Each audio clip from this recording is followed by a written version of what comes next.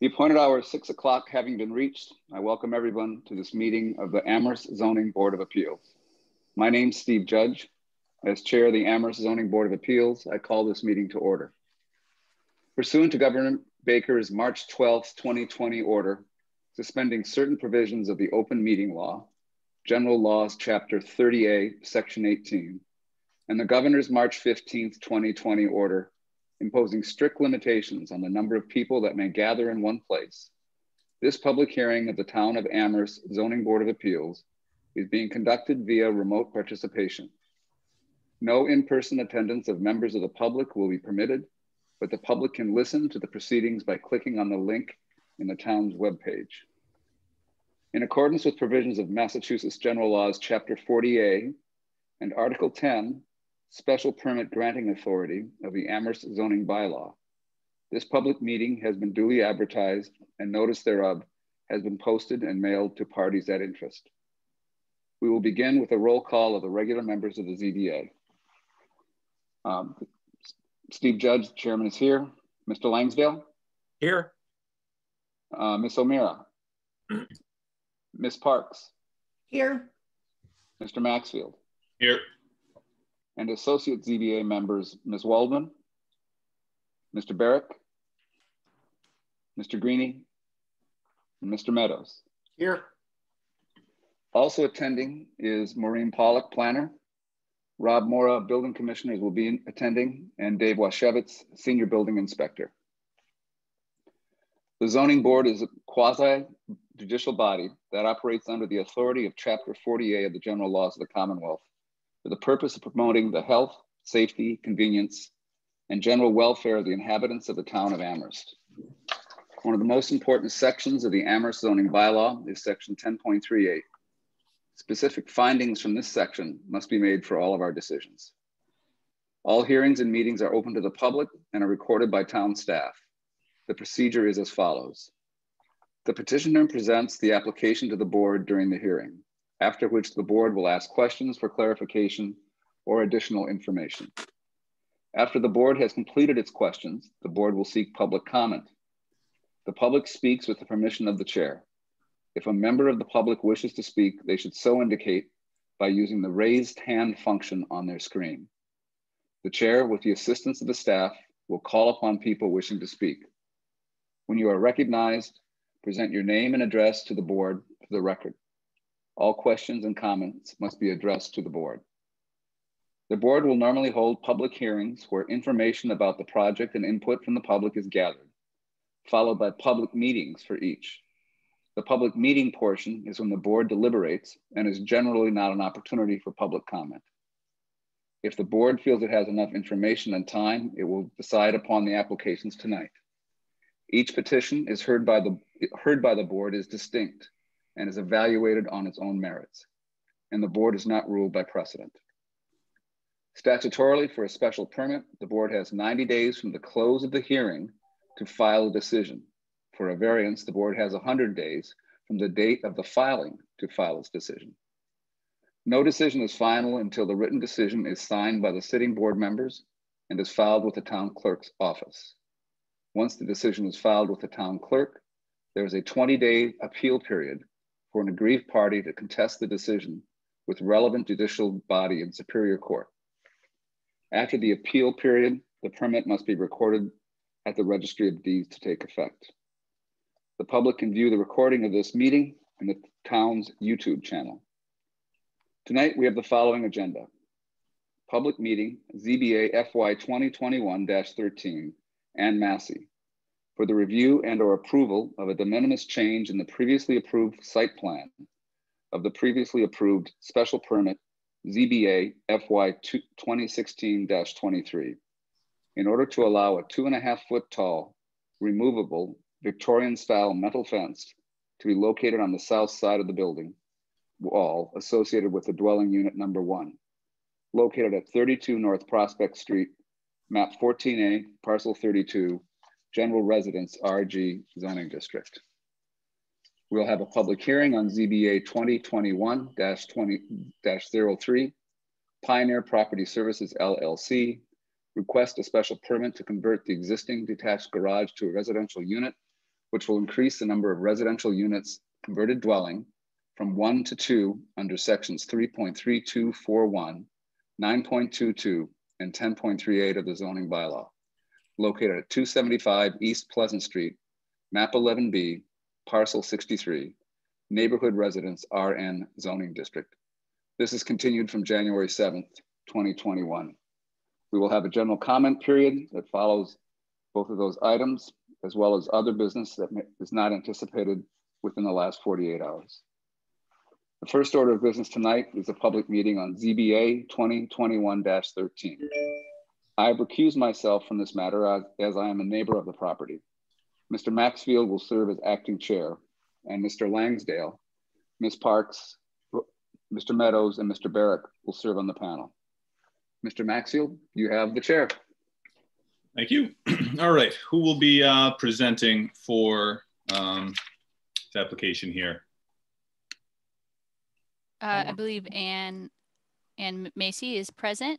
Yes. Right. And I have made her a panelist. So Ann, if you could turn your microphone on and camera, if you have that. Oh, yep, I see you. Yep. All right. And this will be for the board to determine whether or not this is a de minimis change. If we decide yes, then we will not have to, will not require a special permit, then you'll be able to go ahead with this. You can go ahead and just state your name and address for the record. Yeah, it's Ann Massey, 32 North Prospect Street, unit number 1 in the Lovell House condominiums. Thank you. All right, go ahead whenever you're ready. When we purchased the condo last June, we had with Bert Ewert, the developer, we had worked with him to ask for permission to put in a small fenced area off of the side porch of the condo building, the main building, the house on the property. And so we've been trying in the middle of the pandemic over the summer and into the fall, trying to secure a vendor, a fence installer that could do something. We were unsuccessful, partially because of the pandemic, supply chain problems. The local 4 vendors were not particularly interested in the small nature of the project, and I think largely because they were way behind schedule. So in the interim, in November, we purchased the metal Victorian fence that is a removable, reconfigurable fence that we installed on the side of the property off of that side door for our dog to use to go out. And I had spoken with Jennifer Mullins just to check, because we had done some other work interior to the property, and checked with to see if we needed a permit. And she said that we didn't, because it was, that we hadn't poured any concrete, that it was not a permanent structure, and that was not our intention. And so our intent with the removable fence is, until we can get a more permanent structure, which we would then get, you know, whatever approvals we need, if we need to get a permit, if it's concrete, if we need any additional zoning permits, we would just use this removable metal Victorian fence. I'm sorry, it's sideways there, but in the interim. And then if we are gone for any extended periods of time, as we've shared with our other association members, our intent is just to remove the fence, take it out, because we can take it out for mowing purposes, so that we would not cause any trouble in the mowing. So. Thank you.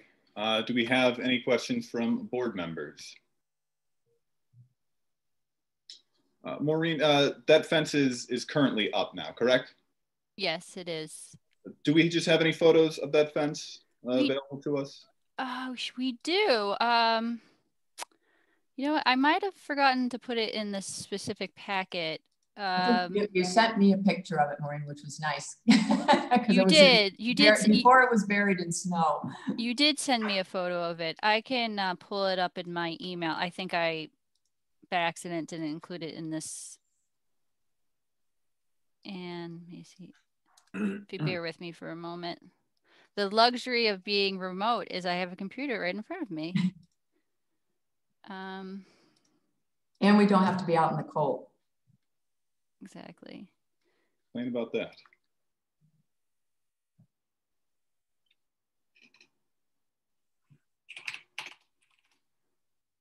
Mr. Chairman, I have a question. Go ahead, Mr. Langsdale. Thank you. Ms. Massey, you were talking about this fence that you've put up, the Victorian-looking fence, which looks quite nice to me. And I like the idea that it's movable and it's removable, and that you have a Corgi-style dog.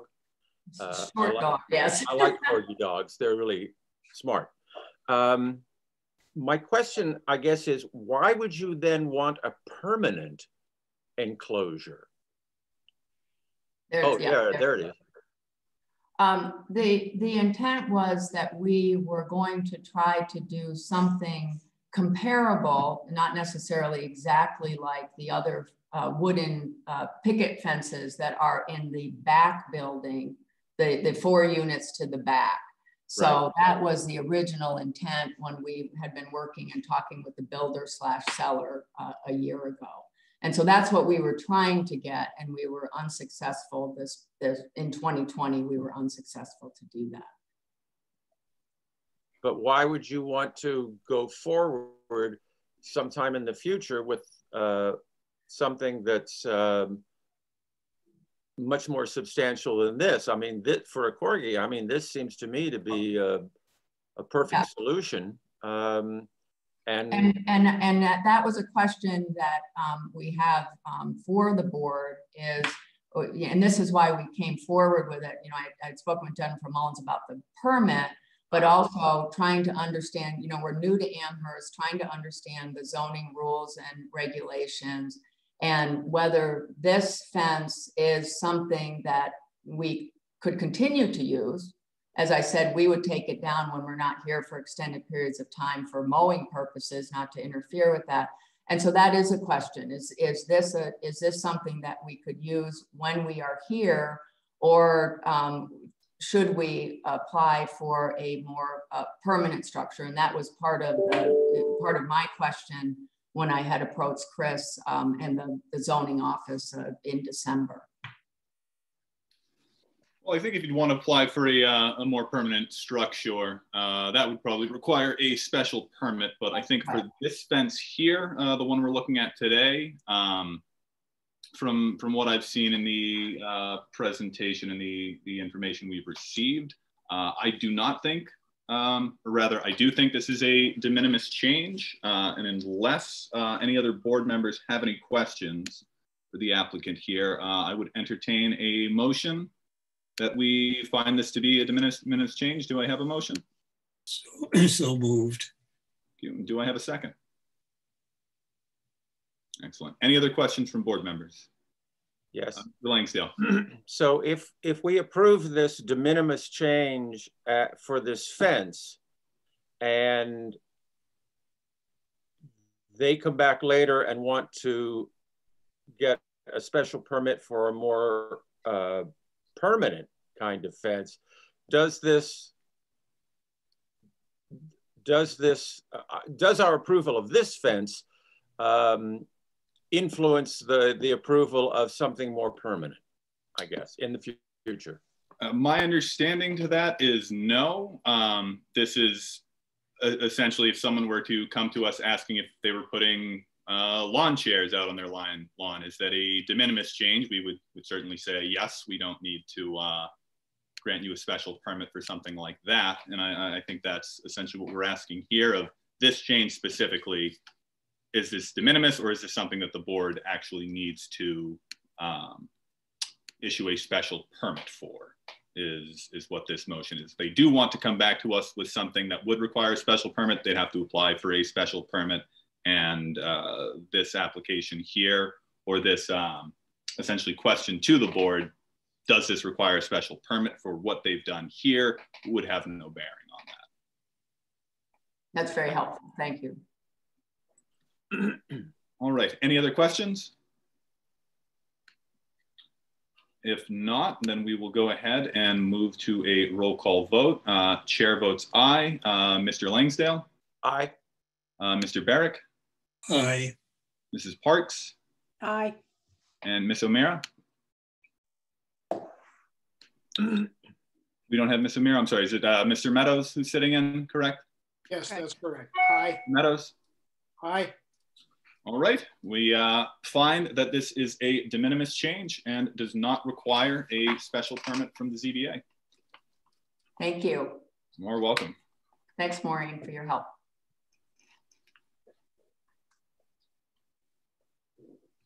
All right. I pass it on back to you, Mr. Chair. Thank you, Mr. Maxfield and Mr. Barrick for participating as well.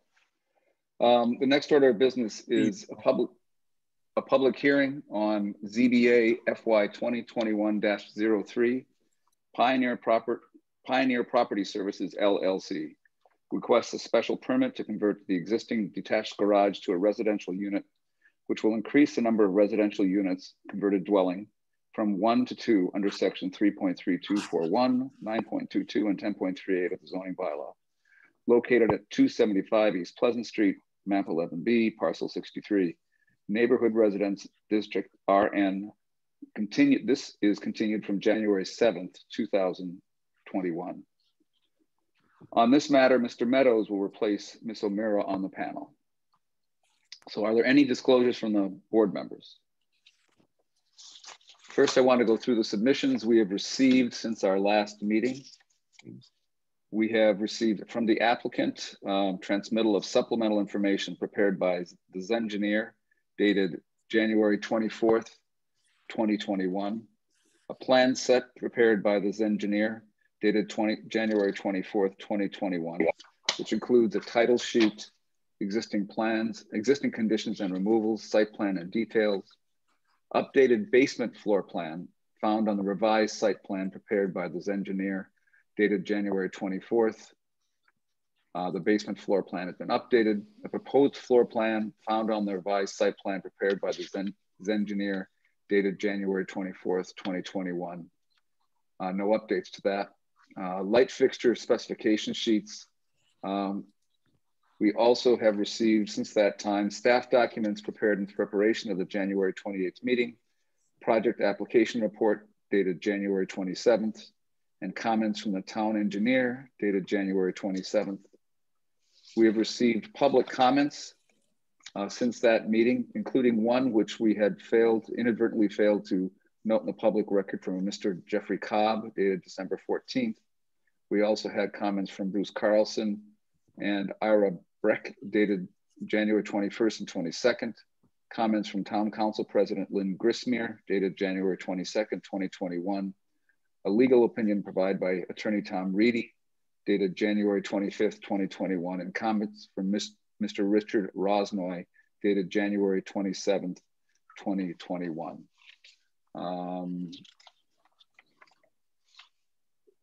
There are some updates to the site plan, which we talked about. I don't think those have to be read into the record again, do they, Maureen? We've already referenced those already. And yes, if you reference sheets. them. Yep. Yep, that's fine. They're all referenced already. So when we adjourned the last meeting, we were in the middle of receiving public comments on the application. And I want to continue hearing from the public first. I understand that some neighbors have hired Mr. Reedy to represent them, and he has submitted a written document regarding this matter. So I'd like to hear from the neighbors first, and then ask Mr. Reedy to summarize his submission. We've received it. I'm assuming we've all read it. So a summary of it is all that's really needed. And after the public comment, the applicant or his representative has a chance to respond to the public comments. So Mr. Sparkle, you have submitted minor changes to your earlier submissions, and I would like to ask you to describe them during your response to the public comments, that period after the public comment, all right? Yes. And then board members will have a chance to ask additional questions of the applicant, and then we will determine whether we're ready to move to a public meeting for the board to discuss and consider the application, the findings we have to make under various provisions of the bylaw, and any conditions to the special permit. Are board members clear about this process we're going to use tonight? And are there any questions on the process?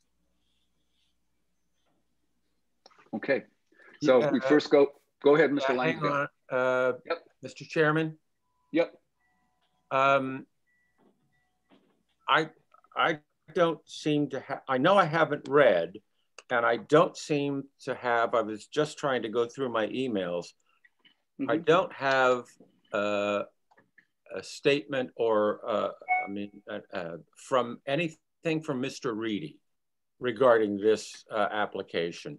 So I would like to have, whenever it's necessary, I would like to have that read into the record so that I have a chance to hear and know what it says. Mr. Langsdale, you can find it on the OneDrive that an email that Maureen sent us, which has a OneDrive link. And Maureen, maybe you could send him that link. It's a 6-page document, Mr. Langsdale. I don't know that we want to read that 6 pages into it. But I don't want you to be operating without that information. So yeah, I mean, now, you know, I mean, you can send it to me, but I can't read it while everything is going on. Absolutely, absolutely. And maybe that we are not. Again, I'm sorry. Again, we come back to, we get information the day of or the day before. I don't know when Reedy sent this, but we've got other information again today and yesterday. I don't understand. What's the problem with getting information early? We talked about this, making sure that we got all information a week before so that we had time to read it and digest it. I mean, I think you're raising a good point. I'm very frustrated by this. This continues to go on with this board, and I don't know why. So I think this came in on, what's the date that this was received? Was it Monday? Yes, I believe it came in on Monday, and I believe I emailed it to each of the ZBA members. Perhaps I mistakenly didn't include Keith in the email, so I apologize for that, if that is the case. But I believe I emailed it immediately after Mr. Reedy had sent it in around 3 o'clock on Monday. And ideally, Keith, Mr. Langsdale, you're right. We wanted to have this in 7 days ahead of time so that we could review it. It did come in 4 days ahead of time, which isn't as good as we would like. But I think I reviewed it, I think, on Monday. This is not just about what Mr. Reedy sent, and he sent it on Monday, fine. We have discussed this in months past about getting information a week before the meeting so that we have time to read it, digest it, ask questions, go over it, and understand it, rather than having it thrown at us during the meeting or hours before the meeting. This continues to go on, and I don't understand why we continue to deal with this and not just say, okay, we're going to continue it because we didn't get the information. We'll continue it so we have time to look at it. And if you have any more information to send to us, you send it to us a week before the meeting. I mean, that's what we had agreed on, from my understanding, in months past. And it continues to go on. I don't understand. You know, I think you raise a great point. I guess my opinion was that there was enough time to read the new information, which was 4 days to read the information. That's Mr. Reedy's, yeah, but we got other information today and yesterday. And some of that was public comment. What did we receive today? Was it significant change to the I don't think to the site plan? Was there significant? No, we didn't. Actually, we haven't received anything from the applicant. I've been receiving public comments that, a few per day, and I've been forwarding those along as they come in. But I think the other... I did receive submittals from the applicant, and those were submitted, I believe they were also submitted on Monday. if memory serves me, or last Friday. I can't recall. So yeah, it's something that I think we all could do better on, and being more consistent. So, Today, the board can do the best it can tonight, and for things that you need more time on, you can continue it to the next meeting. But for items that you feel that you have, prepared for in preparation of this meeting, you can certainly review and have a discussion and take public comments. So there's no rush. And that's one of the reasons that I said we want to have a discussion about whether we're prepared to move on to the public meeting portion of this before we actually close the hearing and move on. Mr. Langsdale, if you're not prepared to move to a decision yet because you need more time, and you need more time to review this, that's perfectly fine. That's a reasonable position for you to take. And I'm not sure that you wouldn't have some support amongst other board members for that. So there is no reason that we have to do this, to make this decision tonight, but we can still talk about a lot of the things. And if there's more that you need, if there's more information that you need to digest before you can make a decision, and you need to talk to either look at the site plans or the public comments or the memo by Mr. Reedy, those can be dealt with again in the next time we hold the meeting, if we continue the meeting to a later date. All right, thank you. Yep. What I have here in front of me is today from Maureen. Attached, you will find an updated project application report dated January 28, 2021 for 275 East Pleasant Street. I've highlighted the yellow areas that are, and there are two PDFs. And I mean, this is all information that came in today at 2:50 p.m. Okay, so let's do this, Mr. Langsdale. I was the one that pushed the 7 days for to insert the 7-day information requirement in our bylaws, and I really feel strongly about this.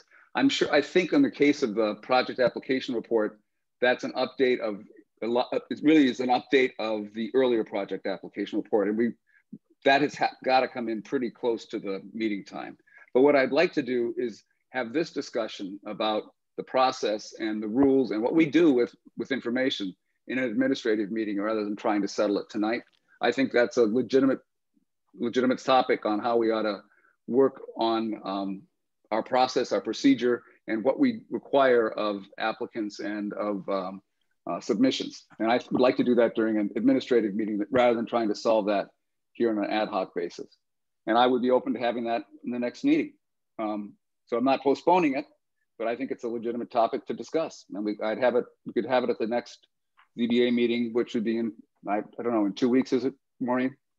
Yes. Okay, we could schedule it at that time.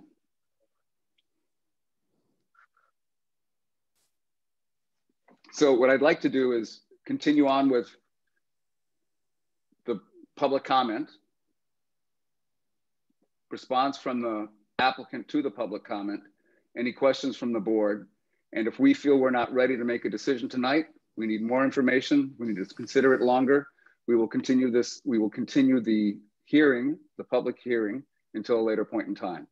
But we can still continue, we can still gather public comment and gather information at this meeting. So I think those for the attendees who are there any other questions regarding process? Okay, let's go forward with public comment. Maureen, do we have people who are yes, have raised their hand? Yes. One moment. Let's see here. We have Miss Taryn Laraya.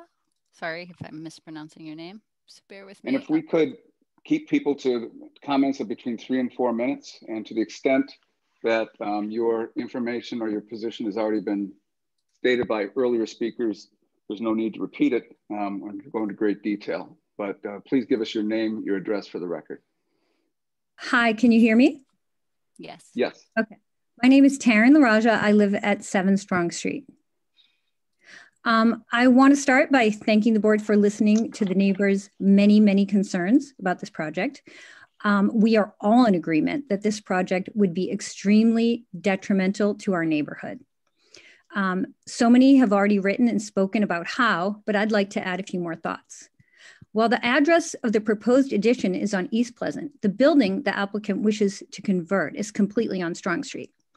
There's one rental on the part of Strong Street between East Pleasant and Wildwood School, but the landlord of that property, which is next to Amherst Ballet, has been committed to renting to families. It's not accurate to represent the other homes that have been mentioned as two families. And Bruce Carson very clearly pointed this out in his letter to the board. I'm not sure if any of you have seen 5 Wildwood Lane, which is one of the homes they're using as a comparison, but that property is like an architectural gem with several connected buildings that overlook the pond behind the home on the cemetery. That house, which you might expect to see on the cover of, say, Dwell magazine or Architectural Digest, is nothing like what is being proposed here. And that's used as kind of comparison home. So I want to just say, let's not make those as if they're equals. As Ray LaRaja described at the last meeting, we're a close-knit neighborhood of mostly long-term residents. We don't have anything against students. My husband's a professor. We live across from campus. And you know, while we're disappointed, we understand that the existing house is being rented to students, even though the applicants said they were planning to use it as an Airbnb, and they were going to turn the garage and the backyard use that for a summer camp and after school program for children. You know, they changed their mind. Okay. That's fine. However, adding an additional unit, which is very likely to house more students, would really begin to encroach on the feel of this neighborhood. There's no reason to cram more students into this small lot. And to correct an earlier comment made at the last session, both the abutting properties are conforming in size. 7 Strong Street is a ½ an acre and 265 East Pleasant is actually a 3/4 of an acre. I also want to just say that I introduced myself to the tenants when one of them pulled into the driveway a few weeks ago. And it was then that I learned that there were actually 4 tenants in the house. In addition to visiting partners and guests, there was a boyfriend there who was with them at the time. The applicant has many times presented to this board that there were 3 people living in the current house. In fact, the question was proposed at this last hearing and he didn't answer. But at other meetings has said that there are 3 in the current house and that he wished to add 3 more in the garage for a total of 6 residents. Well, there are at least 4 people living in the house now, not 3. And I'm just wondering how we're supposed to believe that he'll only rent to the number of people he's telling us. So there are 4 there now, and now he's changing it to want 2 more in the new house. So we're still at 6. And, you know, we know with boyfriends and girlfriends, it just feels like there's going to be way too many people for that tiny lot. And, you know, what about the many visitors the students have on the weekends? My understanding is that this can expand to up to more than a dozen, even 16 people, which somehow was raised at the last meeting. Another thing I wanted to bring up, the applicant has apologized to me several times over the past year about the large brush pile that is right up against our property. And he told me he'd move it. It's still there. Okay, promises made, promises kept, promises not kept, I should say. What does this mean for the future when there are problems on the property? Even if he has good intentions, will he follow through? Where does this fall on his priorities during a busy week? I want to thank Mr. Langsdale, I hope he's still here, for bringing up using the garage for parking. If safety is such a big concern of everyone here, I just am wondering, like, why has the applicant not had the cars be parked in the driveway all fall and winter and the storage put in the empty basement? It just seems to me that there's like this right to have 3 or more cars parked on the property. And I just don't understand. I've never understood that to be the case in Amherst. And since when is paving over backyards part of a plan to make Amherst a desirable town? Let's not kid ourselves here. The way to make parking safe and preserve a yard and garden on this lot is to make tenants park 2 cars in the existing garage. The parking, the noise, the lights, the runoff, the safety of students walking to Wildwood. I've mentioned these at other meetings and in letters I've sent to all of you. This is not the right site for this project. If the applicant thinks they could earn more money with an additional bedroom or bathroom added to the existing house, I would be in favor of that. But otherwise, I urge you to require the owners to leave the garage for parking and or a workshop, the backyard for grass or a garden, and to help preserve the character of the neighborhood I love so much. Thank you. Thank you, Ms. LaRaja. I think Mr. Hutling Cohen. One second. Yes. Okay, Jonathan, you'll be able to talk in just a moment. Hi, can you hear me? Yes. Great, thank you. My name is Jonathan Hulting Cohen. I live at 259 East Pleasant Street, and I'm a relatively new homeowner here. I moved here in 2016, and most of the houses here at that time were owner occupied or single occupied. And I've noticed a trend over the last few years of this changing. The house to the south of me also has changed recently to a student rental. And while those, the owners of that student rental live in Amherst, we end up actually, my partner and I end up being the de facto landlords for these students. We have their phone numbers, we communicate about all the parties that they ever have, and we communicate about the trash that ends up in our yard, and we end up, we actually had so much trouble sleeping that we actually had to change the location of our bedroom. And this is just one example of the kinds of changes that I'm seeing in this area. And when I look at this particular change to the corner property, which is a beautiful property and very attractive to new homeowners and to people in my pay bracket, you know, I would say that the likelihood of increased density would cause a lot of problems for us. We know that the sound travels here. We know that there's all the reasons that have been stated previously are not good. And also the change in the character of the neighborhood, I think would certainly be detrimental. So, you know, this is a community. I know all the people that live around here. There's also a characterization that the neighborhood starts in Strong Street, and it doesn't. It includes East Pleasant. And sure, it's next to campus, but that's why I live here. That works really well for me and in my place of work. And it's a great place to live, but I don't want to see this kind of change. And the other thing I'd like to say is that I don't see this as a mixed housing issue. I don't see this as a mixed income. I'm all for mixed income housing. I'm all for students living around, but I do not see this in that light. I think that would be a very different project. I also think that the changes that have been made in the upgrades to the house have been quite minimal. The painting isn't finished. There are no gutters on the house. There's no, the painting doesn't look like it's been sanded. The windows haven't been updated. Maybe these are long-term plans, but it just doesn't feel like a responsible and ethical investment in this neighborhood that I have invested in. Because this is a place I'd like to live for a long time. Sure, you know, maybe I have an entry-level house or something like that, but these houses are important for the housing stock, and I would like to see this neighborhood continue. Thank you. Thank you, Mr. Hulting Cohen.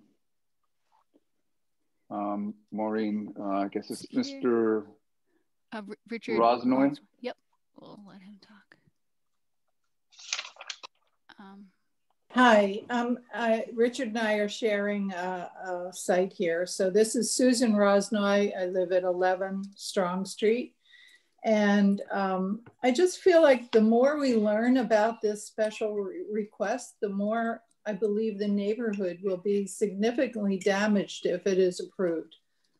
Not only will it be detrimental to the area of Amherst in which I live, but the entire town could be affected because there'll be nothing to stop every property owner who owns a garage with turning it into an easy money-making structure.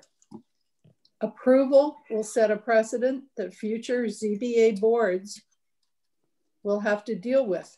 We have learned of many documented reasons for rejection: stormwater problems, lot size, lack of owner occupancy, parking issues, pedestrian hazards, insufficient setbacks, and yet the owner continues to ask for substantial relief from a long list of requirements, one of which is 2 dwellings on a 16,000 square foot lot when the required minimum is 26,000 square feet.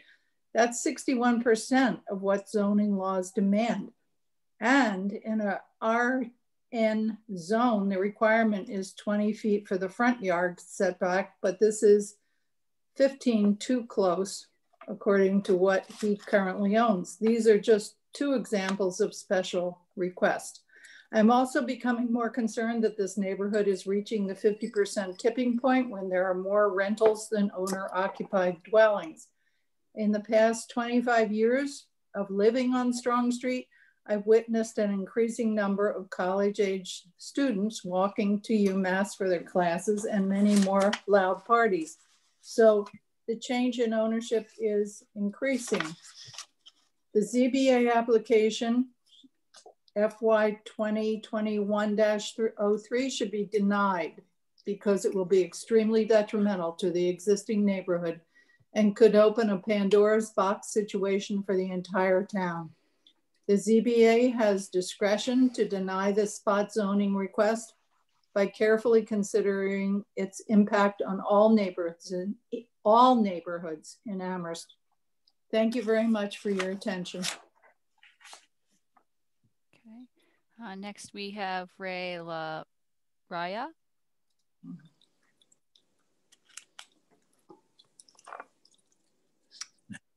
Okay. Thank you. Thank you, Mr. Chair. I'm Ray LaRaj. I'm in a butter on 7 Strong. So at the last meeting, I talked about how the neighborhood is changing. You know, as we're all saying, we understand students need places to live off campus. And we have more than our fair share right now. And this project is, as my neighbor Sue was pointing out, it's a tipping point of overburdening and changing the family character of this neighborhood. Project obviously designed to squeeze in many students. So my concern today actually is about how this property use is going to affect me directly as an immediate abutter. Tara and I have lived here almost 2 decades raising our family. And this project proposes a huge increase in the impervious area, taking up a significant portion of a small lot. Right now, it's all grass back there. And it's a mystery to me why the project mentions a gravel driveway. There's nothing like it on the property. I don't know how a project can propose such a radical increase in an impervious surface without at least providing a reliable stormwater report. What kind of chemicals, including oil, dirt, runoff from cars, are going to be going into the ground, seeping into adjacent properties? And then there's the lighting. Knowing full well, as other people have attested, the unreliability of the property management so far, I can't simply accept on goodwill that lighting will be implemented well. I expect floodlights to face my property with plenty of glare, reflecting off the driveway or the snow or whatever, right into my bedroom and working study. And the proposed screening seems entirely inadequate, especially at the height of these lights going on from dusk to dawn. So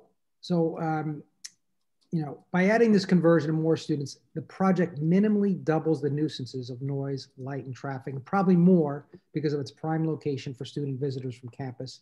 Weekends will be packed. We've already seen it this year. And we as neighbors, as Jonathan pointed out, are going to be the de facto managers and enforcers. So, you know, let me just conclude by saying I'm still puzzled how this project gets off the ground. These kind of exemptions were not the intent of the 1986 Planning Board report. This is real policy drift over time. The rental developers, they're pushing into family neighborhoods in ways unintended by that original purpose. And the exemptions, you know, for projects that increase density, great, and help neighborhoods, that's common sense. But waivers that fundamentally impact abutters like myself and transform the neighborhood and open, as Sue said, a Pandora's box to bad conversions is hazardous, not just to this neighborhood, but the entire town. Thank you very much for listening. Thanks for your voluntary service on this committee. Thank you, Mr. LaRaja. Next. Who's next, Maureen? Bruce Carlson.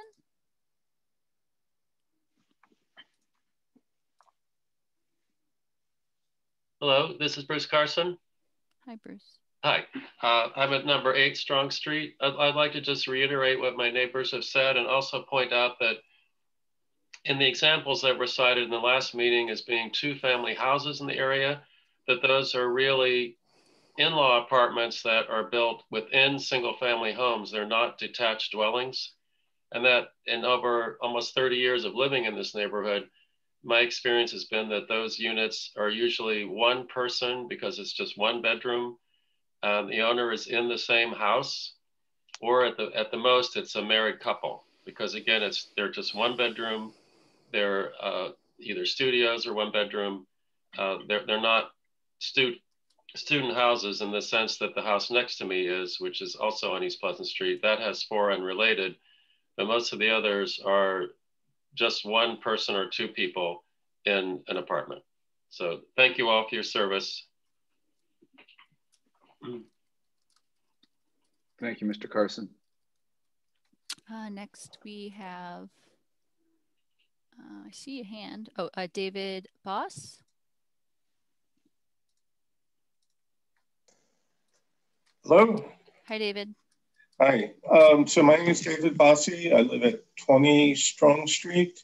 My wife and I have lived here for about 25 years, and we have seen the neighborhood change somewhat during that time.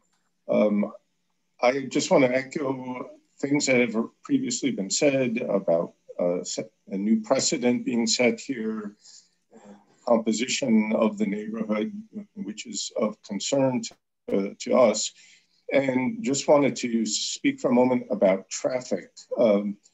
Our driveway is more than 500 feet from the corner of East Pleasant and Strong Street. And in pre-COVID times, cars would be backed up as far as our driveway.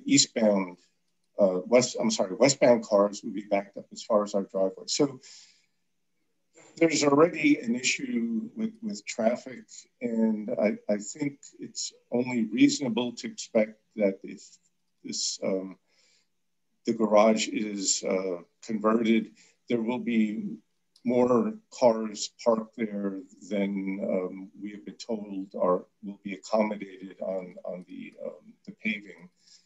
So there's, because of the way Clark Hill Road and East Pleasant intersect, there's just a lot of traffic issues. And as I said, in 25 years, we've witnessed or have seen the results of numerous fender benders that have occurred around the intersection. So adding more cars right at the intersection, I can't believe makes any sense. And we oppose the garage conversion. Thank you. Thank you, Mr. Bossi. Next is someone calling from their telephone. Let me allow you to talk. Let's see here. If you could state your name and your address.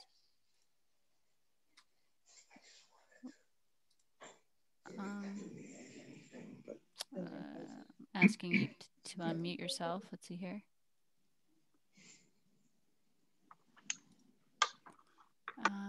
Remove permission. I'm pressing the button to allow you to speak, so bear with us for a moment.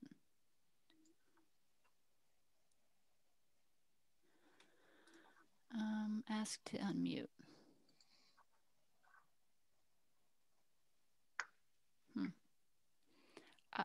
I believe if you press *6, that might help unmute you. Okay, it worked. Hello? Hi, this is Jeff Cobb from 6 Wildwood Lane. How are you? Can you hear me now? Yes. Yes, we can, Mr. Okay, Cobb. great. Yes. Hi. So actually, I've spoken before, and I've sent written comments. So I won't take a lot of your time. I just wanted to make one other comment, which it may be obvious to the board members, but we just have in this town now, I grew up in Amherst. I was raised down on High Street, and I've, been here 50 years. And there's just so many options now for renters, not just students, but renters. We have new dormitories for students that are going up on Olympia Drive. We have another one that's coming up. We have all sorts. We have at least a dozen apartment complexes. We have many different options, co-housing. We have traditional kind of old. Well, I think you all know all this. There's just so many options for students, and I see this trend walking around town on the fringe neighborhoods, Butterfield Terrace and Faring Street, and where the single-family homes are being taken and converted into rentals, mostly for students, but some not. But it's just not needed. There's no need to take single-family homes off the market for an already very rich marketplace for renters in Amherst. And what concerns me is taking these single-family homes off the market actually hurts the affordability of housing in Amherst, because families and people who want to be single-family homeowners, they can't get these small homes or these homes that are not as expensive as Amherst Woods or Echo Hill. They can't get that because they're taken by investors who then think they can convert them or turn them into basically rentals for profit. And what I've seen over time, having been raised here, is these peripheral neighborhoods along the university. Butterfield Terrace one time was all single-family homes. My father considered buying a house there at one time. It's now completely changed. Faring and Sunset Avenue, they're just holding the line, and you can see it creep up East Pleasant, and you get the same sense if you're on North Pleasant if anyone's familiar with that area as well. Anyway, I guess I'm worried and concerned that we're considering taking a single-family home off the market to allow a non-resident business person to rent it out to as many people as possible when there's no need. There's just so many options that renters have that there's no need for an additional rental in Amherst. That's my comment. Thank you. Okay. Thank you, Mr. Cobb. Let's see here. Next, we have Richard Ronzoy. Richard, you should be able to talk. Hello, can you hear me? Yes. Oh, I didn't see the pop-up. This is Richard Rosnoy at 11 Strong Street. We are the next neighbor past the Larages, so we're within the 300-foot boundary of the application property. I recently sent in a memo, which I hope you'll find is brief. Made 6 brief, but I hope you'll find salient points about this, so I won't take too much of your time. But I wanted to just point out this is the scope of this application in relation to the one-time exception that's allowed under the 1986 bylaw amendment is just so far off of what was ever envisioned as being used for the one-time exception that if you grant this application, if you grant a permit here, you will have a hard time ever coming up with a reason not to use that one-time exception. I think there's been lots of language that you've seen, so I won't go through it, from our attorney Tom Reedy, and from others. And town attorney, Mr. Bard, has said, yes, it's within your purview to accept the application under that exception. And that's fair enough. But then if you go to the next step and say, well, using this application under that one-time exception is acceptable to you, think of what will happen following that. I also want to say that our attorney, he represents us also, Susan and me, Attorney Reedy, has submitted a, I think, rather comprehensive explanation of why this should never be approved, why it should be not accepted and denied. And I hope that you all have had a chance to read that and review it. Also, when we started this, a couple of public hearing sessions ago, there were thoughts that, well, maybe there were some ways that the applicant could modify the application or you could put some conditions on a permit. But as we get further and further into this, it just becomes more and more clear that everybody here in the neighborhood, and certainly I believe that only a denial really is possible here to satisfy the requirements that are needed to grant a special permit.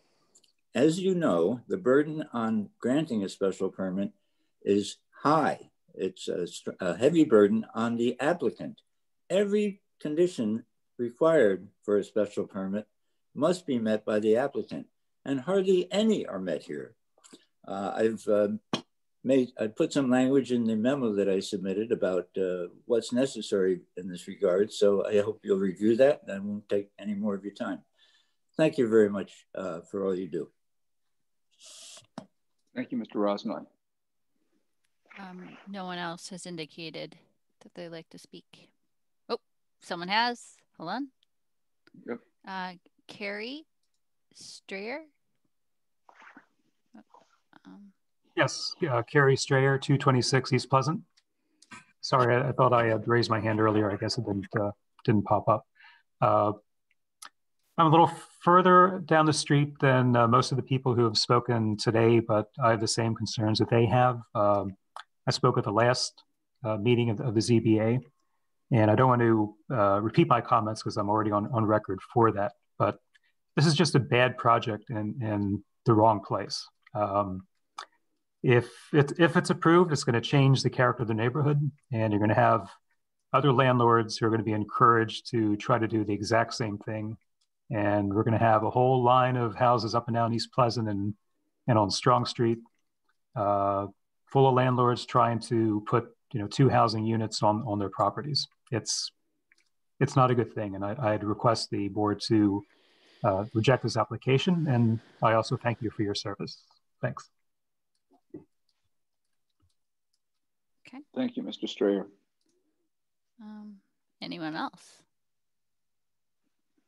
No one's raising their hand virtually. So I see nobody. The one thing we were going to do is have a summary of Attorney Reedy's memo, knowing that not all members of the board have had a chance to read it and digest it, and we may need more time than what's afforded to us tonight. But I would ask, I intended to have Mr. Reedy summarize as best he can the memo that he submitted in support of, for his clients who are the neighbors to this project application. So Mr. Reedy, can you give us a summary of that memo? I'd be happy to, Mr. Chair. And for the record, good evening, Tom Reedy, attorney with Bacon Wilson out of Amherst, here on behalf of the neighbors in opposition to the granting of this special permit. As they say in the law, the document speaks for itself. So I would suggest or commend all board members to take a look. It's 9 pages. I got it in on Monday afternoon, which was the deadline given to me by the town. And so I think it's worth a read. Essentially what we've done is laid out the genesis and intent of that 1986 zoning bylaw amendment. And I think, as you've heard from my clients, the original intent was, for those larger homes in town that they're just a few feet shy of frontage or setback requirements. And I think, it's pretty evident that this does not fit into that intended purpose. And then we just brought up some issues relative to potential mischaracterizations of not only the neighborhood, those, I think as Mr. Carson suggested, those 2-family homes that were referenced previously are actually more in the lines of like a supplemental dwelling or an in-law apartment, because what we had also done was attached the decisions for both of those, and they were both for apartments in the basement of an existing single-family home. So again, differing from here where you've got a totally separate structure. Also on the plans, you see Mr. Iser's, Randy Iser, the surveyor's plans have existing conditions that don't match up with Mr. Sparkle's existing conditions relative to the gravel driveway. and also what the proposed coverage will be. You know, Mr. Iser's plan, just his proposed plan, is different than what you have from Mr. Sparkle. And so some of the basis of comments relative to the impact of stormwater, where you have Mr. Sparkle saying, well, there's 4,000 some odd square feet of already existing, you know, impervious surface, and we're only adding a small amount that's going to have a minor impact.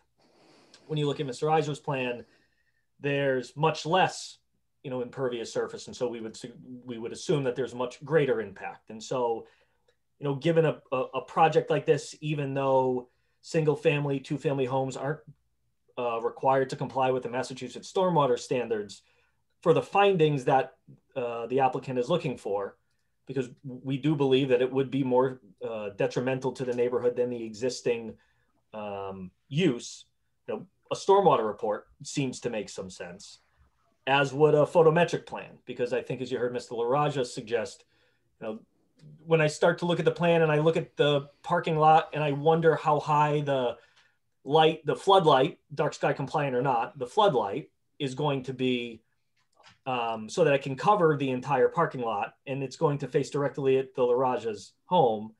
You know, even a photometric plan is not going to, even if it shows that the foot candles diminish by the property line, it is still going to have a negative effect on the abutters. And so besides those few things, you know, you look at the neighborhood and you've got 92% of the neighborhood in the 1,000-foot radius are single family homes. 79% of them are owner occupied. And here, really what they're looking to do is to put 2 single family homes on, you know, each 8,000 square feet. You've got 16,000 square feet total, and they're looking to put 2 single family homes on them. So not in concert with the neighborhood.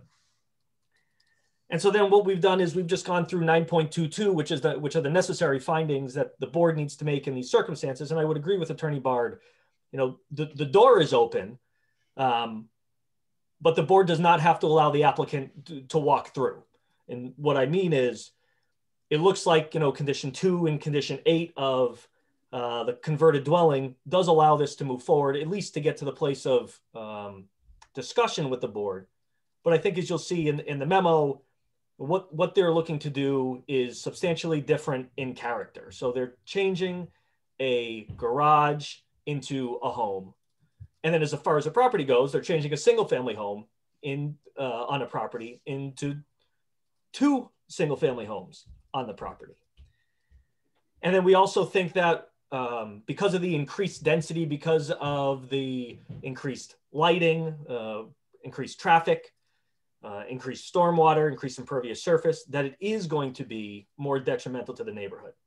I guess, you know, most summarily put, it's 10 pounds of sugar in a 5-pound bag, utilizing a mechanism that relief that was never intended to be used for this, never intended to be stretched this far. And so we would suggest that it's different in character, different in effect, and substantially more detrimental in effect on the neighborhood than what you've got there existing. And so, you know, through 9.22 and through 10.38, we would suggest that the board has the authority and should deny this special permit. Thank you, Mr. Reedy. Are there any other public comments?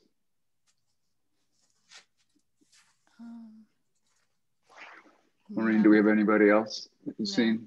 Nope. Okay. The procedure is now for the applicant to respond to the not only the comments that you heard tonight, but the comments from last week.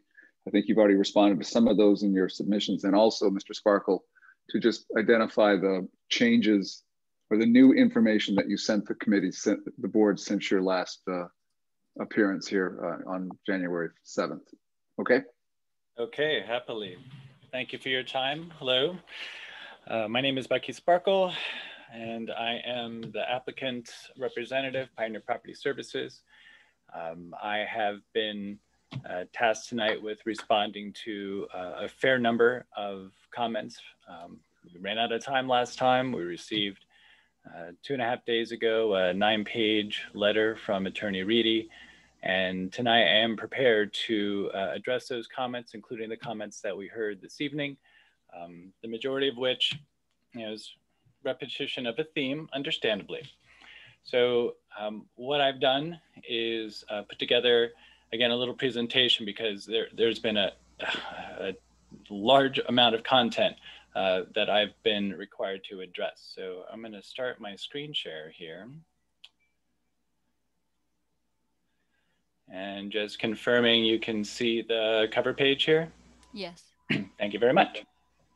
So first, in regards to what has been submitted new from our side, what I've done is I've updated the proposed plan according to comments received from the town engineer's office, the fire department, and really additional information on the basement. So just to home in on this, so you see that there are really very few changes here.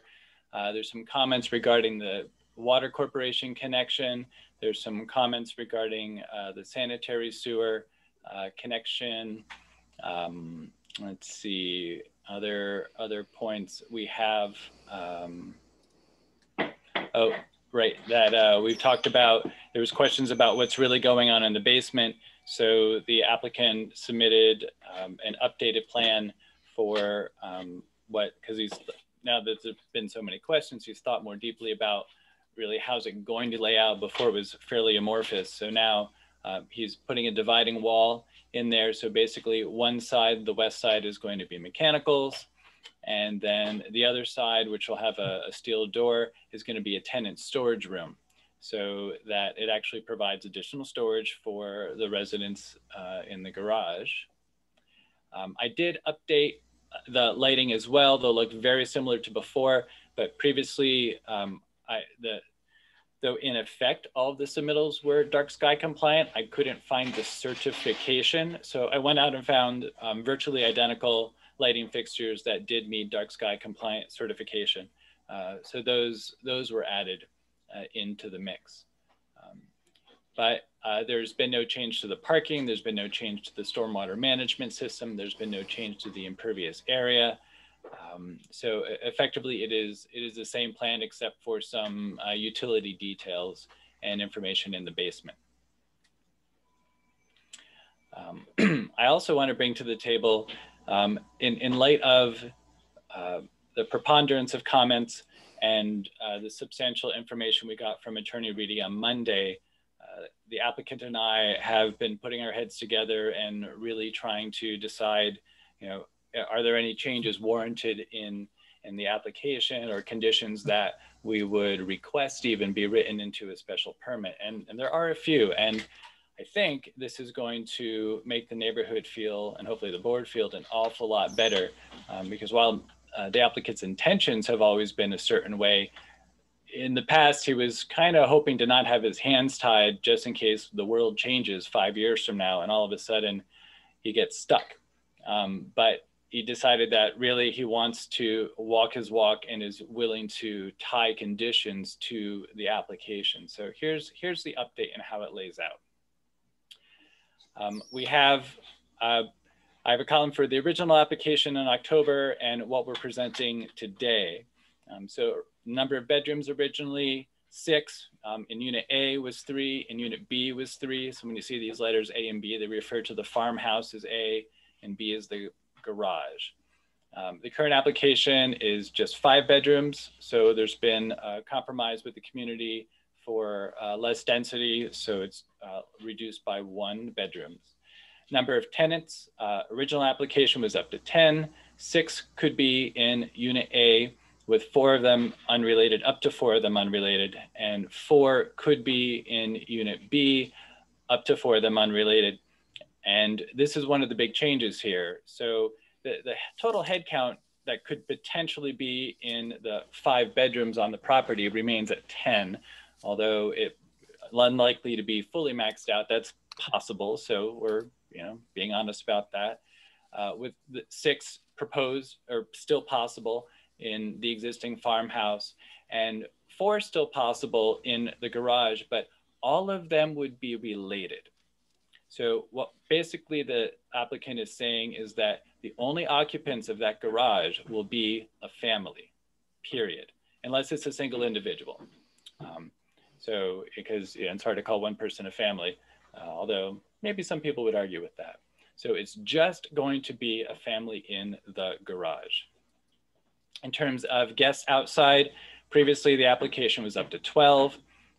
It's been reduced to no more than 10. So that's when I say outside. So anywhere on the property, a combination of all people on that property. So both properties, both dwellings, no more than 10 people in the yard, on the deck, on the porch. That's the limit, which is less than the previous application submittal. Number of vehicles could be previously up to 6, 3 for unit A, 3 for unit B, with no practical limit on overnight guests. Although, there are space limits, but we can get into that a little bit later when we talk about gravel. Current application has been reduced to 4, 2 for each unit, with a very strict limit of 4 cars on the property, period. There are only 4 parking spaces. Parking off of the pavement, it's not allowed in Amherst, and can very easily be added as an additional condition if the town were so inclined. So that has been reduced by 2. And then undergraduates. And while many people in the community have stated previously and even this evening that they don't have a problem with students, I'm not sure that is exactly what they mean. So originally it was stated that undergraduates were not desired but permitted. Yes, there are undergraduates now. That is a strange result of COVID effectively, and doing a favor for a friend of the applicant who had student age children. So that's how the current situation occurred. It is not the preferred tenant by the applicant, but as a by right use and helping out people in a pandemic, they decided to go against their intentions and help out community members. But the current application, still, undergraduates are not really desired as tenants, and most landlords are going to tell you that unless they're willing to charge an awful lot of money and rebuild their buildings every year. But specifically, in addition to the garage being just a family, even if it's just a single individual, there can be no undergraduates in that converted dwelling. So that is a strong control, and we would be very happy for that to be written as a condition into the permit application. So there's a restriction on the tenancy.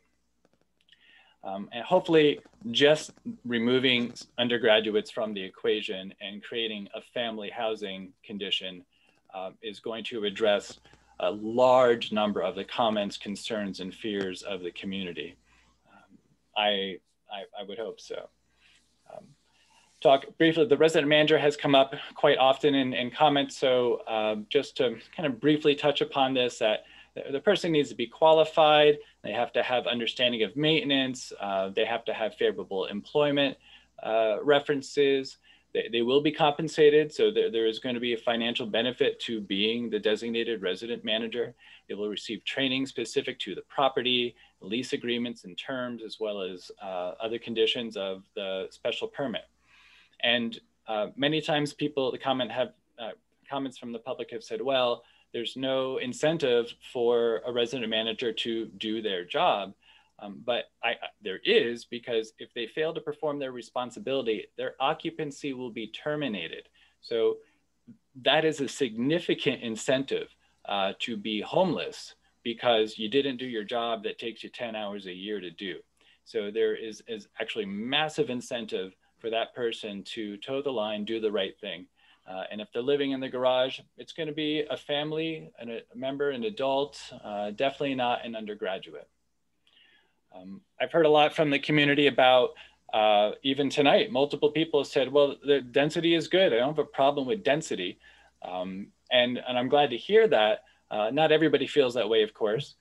But just sort of a reminder that there's some statements about, well, we've got plenty of housing around, but that's not true. There is a housing crisis. Many municipalities in the region are facing this. There are an insufficient number of units. It is driving prices up regionally. And partly this is due to what some have called outdated zoning practices that actually have the ability to perpetuate certain racial and economic segregations. So the youth population, minorities, middle income, they are driven from town disproportionately due to some of the zoning bylaws, and many municipalities, and I think Amherst is one of them, are now actively working to address these disparities. Those bylaws are not happening now, so I'm not going to talk about what might be happening. I'm just saying that the environment, the regulatory environment is shifting culturally, regionally, and very much in the town of Amherst. And in that shifting, you know, it's important to increase density, to increase the housing stock. So we're trying to do this. We're trying to reduce the expansion of roads, water mains, sewers, as well as the costs that come with longer infrastructure lengths, as well as preserve woodlands, preserve farms, and surrounding the already developed areas of town. And this type of density is very much in line with the master plan. Specifically, the master plan even calls out this very neighborhood for increased density. And I think some of the upcoming bylaw changes are likely to reflect that.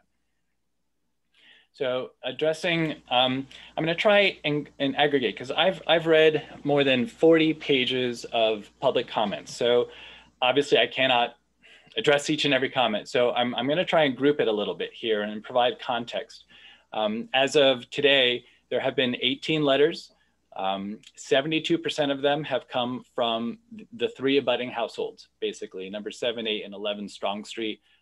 Every time I've been at a meeting, these households have come and spoken, often more than one household member. And while they're absolutely fully and encouraged to bring their comments and concerns to the table, and they have changed the applicant's perspective. So we thank them for really letting go and saying what you need. That way we are able to adapt. But it is, a lot of this really is coming just for a couple direct abutters, as you might expect. And there are themes in the 18 letters and 40 some pages of documentation, plus the verbal comments. There are perceived problems about the property in its current condition. There are also desires about what they want their community to look like. And separate from themes, there are also, unfortunately, a fair amount of logical fallacies. And that's actually where I'd like to start a little bit here, addressing the comments. There have been several suppositions made, and I'm gonna try and move through these quickly, though I've been handed a lot of information to address. So comments, almost everybody has said that converting this garage to a residence is going to destroy the neighborhood character. There are 69 dwelling units in the neighborhood. Adding one more residence does not alter the character of the neighborhood. Going from 69 residence dwellings to 70 residents, there's not a changing character to do that. I was talking about that attached in-law style dwelling should not be considered as a second dwelling unit. And it's been brought to my attention a few times, and I regret saying it. I had used the phrase two-family in the previous meeting when trying to summarize 7 pages of graphs and visual aids that were put together in the neighborhood report. It's a lot of information to try and reduce down. And I did use the word two family. I should have said two dwelling. That would have been technically accurate. So I regret doing that. But either way, the attached status or detached status of a property doesn't alter the number of units that are there. So there's not a major difference. 2 units is 2 units. There's been comments that units in a house are okay, but the units in the garage would be a packed tenement situation. But the reality is the garage actually has a good deal more living space than the existing farmhouse. Per bedroom, the garage has 458 square feet of room per bedroom. The farmhouse has 295 square feet of living space per bedroom. So the notion that the garage is just going to be some sort of crammed tenement situation is far from the case. It'll be a far more comfortable living situation than the existing house. There's been a lot of pushback on the resident manager as well, saying they should be a professional position. That there are no incentives, that there's going to be cronyism undermining any of their responsibilities. And I can talk more about that as well, but I will say that there really is not such a thing as a professional resident manager. You don't go off to college and get your resident manager degree. the job requires 5 or 10 hours of effort a year. That is not a full-time job, is not a professional position, it's barely a part-time position or a hobby income. So to say that they should have professional credentials as a resident manager is fairly ridiculous. And there's certainly an incentive, I mentioned before, that they're gonna lose the roof over their heads if they don't do their job. So that's a significant incentive there. And they're not going to be an undergraduate sitting around drinking beers with their buddies. So also, there's been a lot of talk about owner occupancy and the illusion, unfortunately, that owner occupancy guarantees a well-managed property, good property stewardship. I know for a fact, from my own personal experience, that is not true. And I know I'm sitting with this very board on multiple applications that the chair has stated, not the current chair, stated that owner occupancy is no guarantee of good stewardship. You need to have a good owner to have good stewardship. Not every owner is great. So you definitely get problems with owner occupancy. It's no cure-all there. However, that chair has said many times that it's the conditions of a special permit that provide the guarantee that it's going to be a well-managed property. And that's because if it's not well managed, they lose their permit. They can't continue to occupy that space, which is, again, from an incentive perspective, a significant incentive. The applicant would expend the money to rehabilitate this building. I'm sure that is well into a 6-figure number. And then if they start having problems and violate the terms of a special condition, they don't get to use that as a dwelling anymore. It's over. So they lost their money, they lost their investment. They can't even park cars in it anymore because now it's a kitchen and living room. So there is a significant incentive for the applicant to do what he says he's going to do, as well as adhere to the terms of the special condition.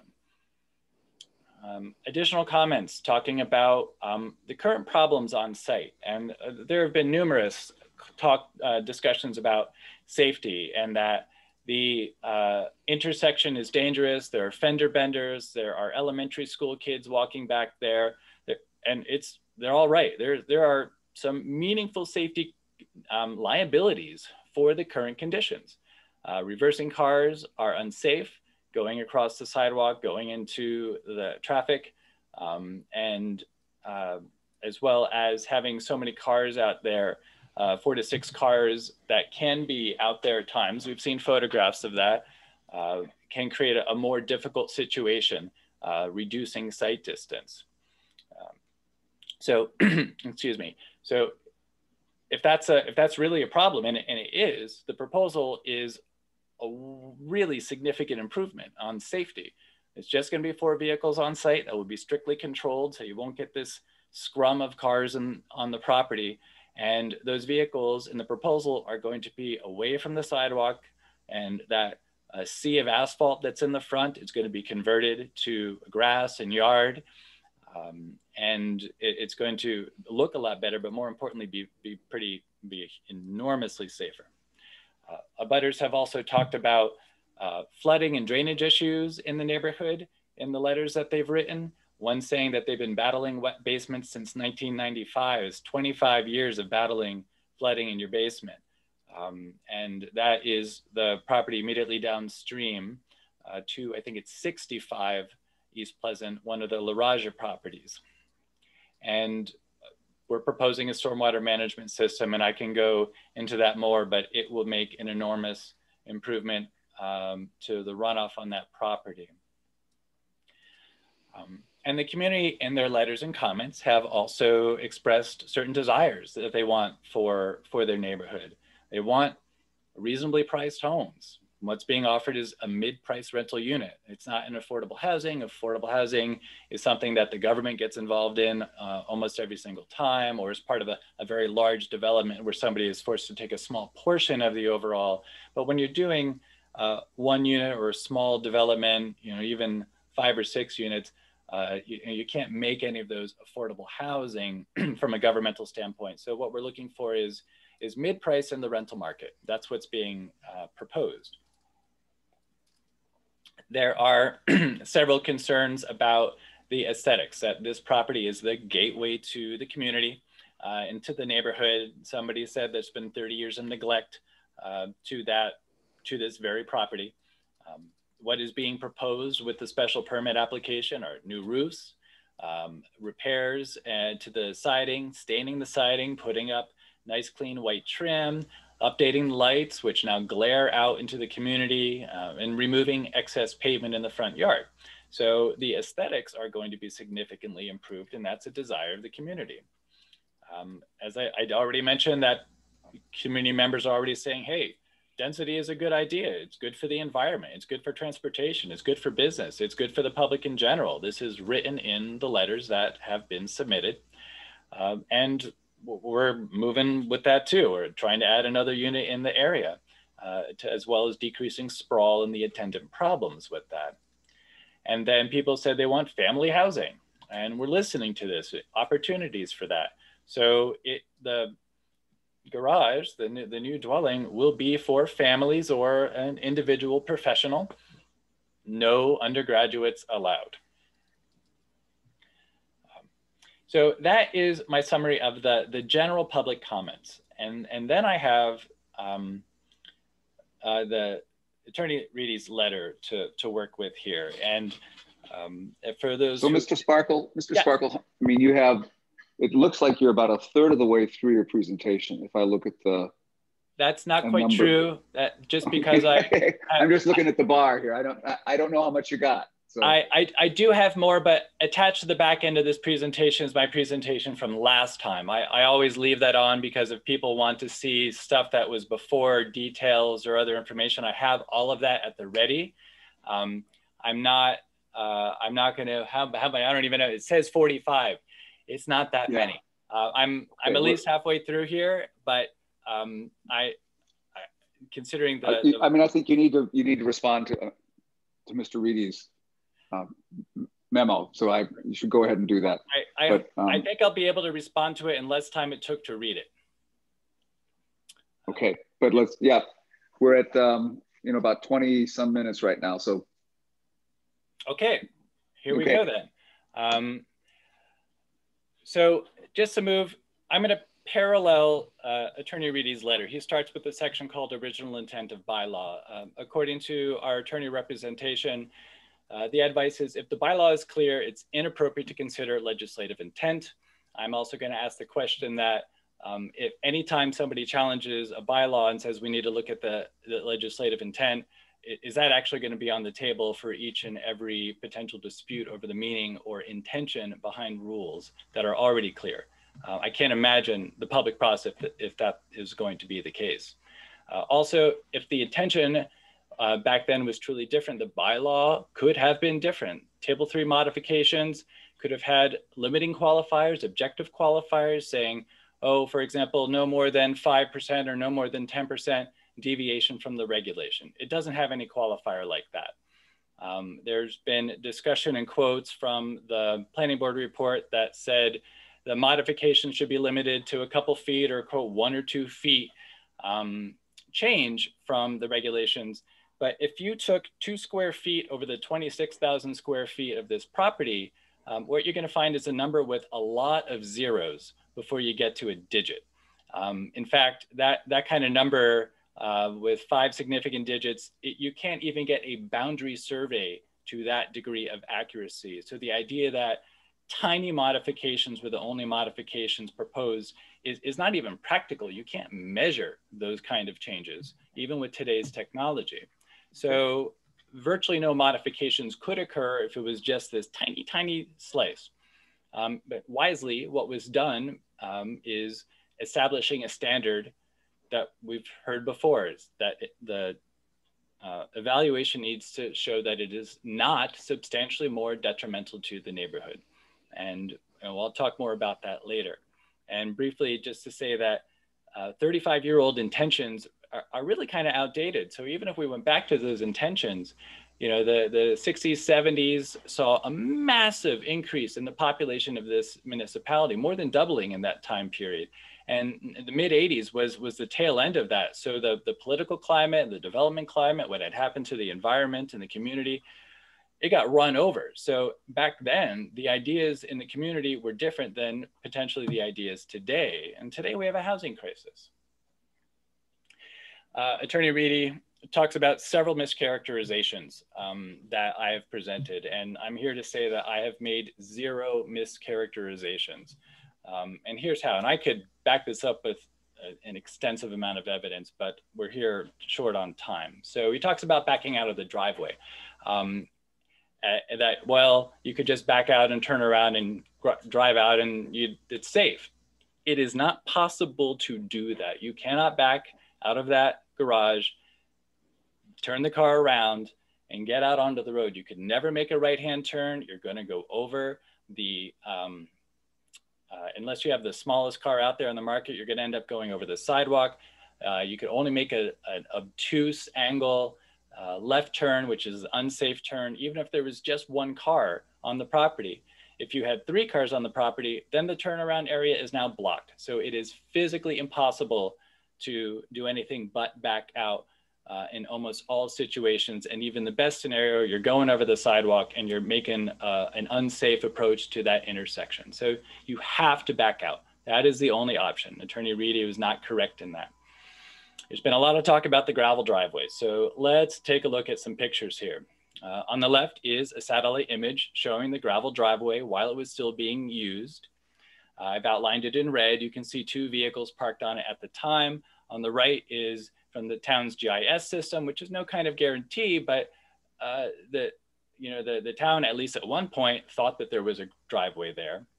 If we look at the photo from October's site visit, this is the front of the garage. You can see the gravel that's past the asphalt leading off in that direction. I know that's not evidence, but vehicles currently park here, so the grass is not taking root in this part of the driveway. So you can see that there's still gravel in place. If you follow that around to the back, and I'll bring over here, if you go to the back of the house right here, back of the garage, this was a photo taken today. Neil went out there, he scraped off the frost, and what he did is he took a picture of the stone that is still there in place. So, and he showed me other photos of other holes that he dug, but this is the one that showed the garage, so I thought it was the most poignant. There is a gravel driveway. So anything related to the driveway not being there is just besides the point.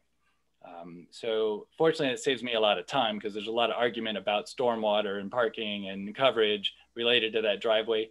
It's there. To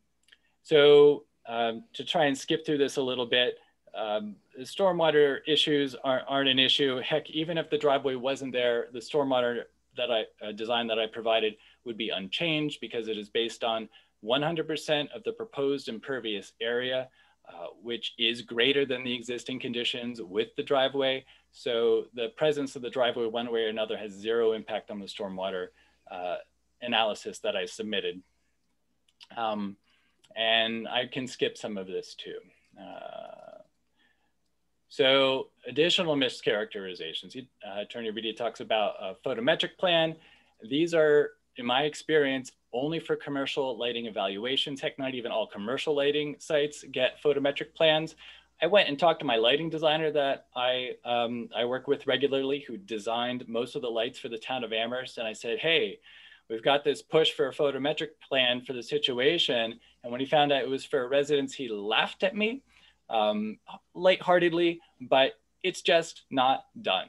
And nor could you do that with the type of lights being proposed and which are permitted, because if you have lights that are adjustable as the dark sky area lights are, as soon as you change it, the photometric plan is garbage. So you could not even evaluate the lights from a technical standpoint. And there's comments in Mr. Reedy's letter talking over and over about how single family homes being converted are somehow more worthy of conversion than anything else. But that's not what the bylaw actually says. It says an existing residence, a structure attached, or a detached structure may be converted into a dwelling unit. So he's trying to paint a picture, I think, that if you're not a single family residence, you shouldn't even be attempting this, that the intentions weren't there. But the bylaw allows two types of non-residential structures to be converted.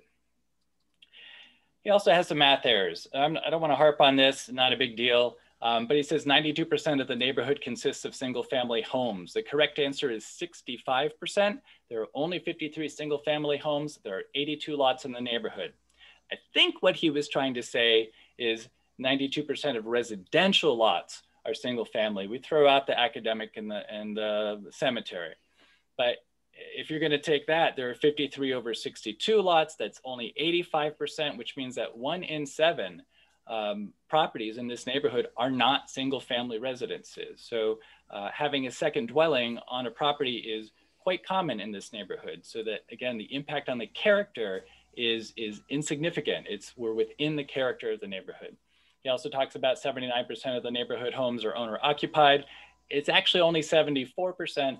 And that also means that 1 in 4 homes in this neighborhood are not owner occupied. We're not really doing anything weird here. In Attorney Reedy's letter, he talks about requirements of section 9.22, which should be fairly familiar to the board. And he's saying that the proposed use as a second dwelling is substantially different in character than the use as a garage. And this is about the only thing in the letter that I can say is undeniably true. It's true. A garage is not the same as a residence, but it also doesn't matter as far as I can tell, because dwelling conversion is always going to be inherently different. You go from one type of building to another type of building. I guess you can go from a residence to a 2-unit residence, but that's also different in character. So it's always going to be different in character by the nature of it being a conversion. And of course, I said detached non-residential structures can be converted according to the bylaw. Later, Attorney Reedy talks about the proposed use is being substantially different in its effect on and more detrimental to the neighborhood than the existing use as a garage. And there's a lot of conjecture in these arguments. When you start reading through them, he's saying there's twice as much trash, twice as much noise, traffic, etc. 32 people on site, 16 cars. None of that is real. Okay, well, there is going to be more trash, but it's going to be in the trash bins. We don't store the trash on the front yard. The same number of trash bins are there. There will be less noise because there are less people allowed to be outside. There will be less traffic because there are fewer cars allowed on the property. 32 people, 16 cars. I don't know where he got that from. Earlier in the presentation, I showed you the situation in the original proposal and even the reductions and further restrictions down to just 4 cars and a small number of people allowed for social gatherings. And also there are other factors to consider when you're talking about the neighborhood, and many times Attorney Reedy and the neighbors have talked about precedent. Of course, at the start of every ZBA meeting, the board is never bound by precedent. What happened in the past doesn't matter. Each case is unique. So the ramming of the idea of precedent by neighbors and a professional attorney is technically meaningless here. However, the impact on the neighborhood is not meaningless. So I'm going to take a look at the property 4 doors up the street as an example of how the proposal is not going to be a detriment to the neighborhood. At 319 East Pleasant Street, there was a ZBA special permit issued for a dwelling conversion. For the 40 pages of comments and the many days of comments from the public, there are 0 complaints about this property. So clearly, converting a dwelling does not automatically create a detriment to the neighborhood. That lot was 1,000 square feet smaller than this lot. There were no potential improvements to safety, drainage, aesthetics, and parking that would directly benefit the neighborhood in our proposal for 319 East Pleasant Street. There were no limits placed on vehicles, on undergraduates, on guests, on stormwater. No detriment to the neighborhood. So we are doing far better than what else has occurred. I don't want to talk about precedent, but what I'm saying is this is already demonstrated not to be a detrimental impact on the neighborhood. Nobody has complained about 319 East Pleasant Street. What they have complained about is 289 East Pleasant Street. Now, there's a litany of violations in the record. It is a blight on the neighborhood. I tend to think of it as an animal house based on what I'm hearing from neighbors. But the reason that it is such a problem and why it cannot happen for our proposal is that 289 East Pleasant has no safeguards for the community. It is a by right use, it's non-owner occupied, there's no resident manager, there's no conditions of a special permit controlling what goes on there. So what goes on there is easily problematic. That cannot happen in our proposal. And I'm not sure that the neighborhood is aware that it's a wildly different situation where Tommy Loud lives, according to what one of the neighbor calls the residents there. So we have a lot of safeguards in place, and we have a very strong incentive to maintain a peaceful property, because if the special permit is issued and we don't meet the conditions, this property owner, the Mendelsons, Pioneer Property Services, they lose their investment, which is a significant issue. Impact on the neighborhood. Oh, for some reason, this did not fit on my screen entirely. So we'll just go with what I have. So this is tantamount to the discussion here this evening. Is what we're proposing substantially more detrimental to the neighborhood, because that is the gateway to modifying Table 3. So impacts on the neighborhood are really important to consider here. So we have a condition of safety where we have reversing into a busy intersection. The proposal will fix that. It will be forward-facing departure from the property. Another safety issue, pedestrians versus cars across the sidewalk. We are going to have clear visibility. Vehicles are going to be able to see pedestrians are moving forward again in and out of this property. There have been multiple concerns about drainage, basement flooding. We're going to capture that water. We are redirecting all of the water. That's all the water from the property that's draining south toward the Larage's property, sending it all to the east around their house, in addition to capturing a couple hundred cubic feet of water for each and every storm that hits this piece of the earth. Lots of comments about aesthetics, 30 years of neglect. We're renovating the exterior. So many cars in the front yard, that's being eliminated. The paving in the front yard is being eliminated. Lighting, the lighting is now broadcast. It goes out, there's glare. It's all going to be downcast. There is, currently, it's actually possible to park behind the garage. Well, that's never been practical just because it's more to plow for the existing situation. But it could happen now without any screening. We're gonna make sure that a screening fence is installed that has a 6-foot height and is going to block direct lights.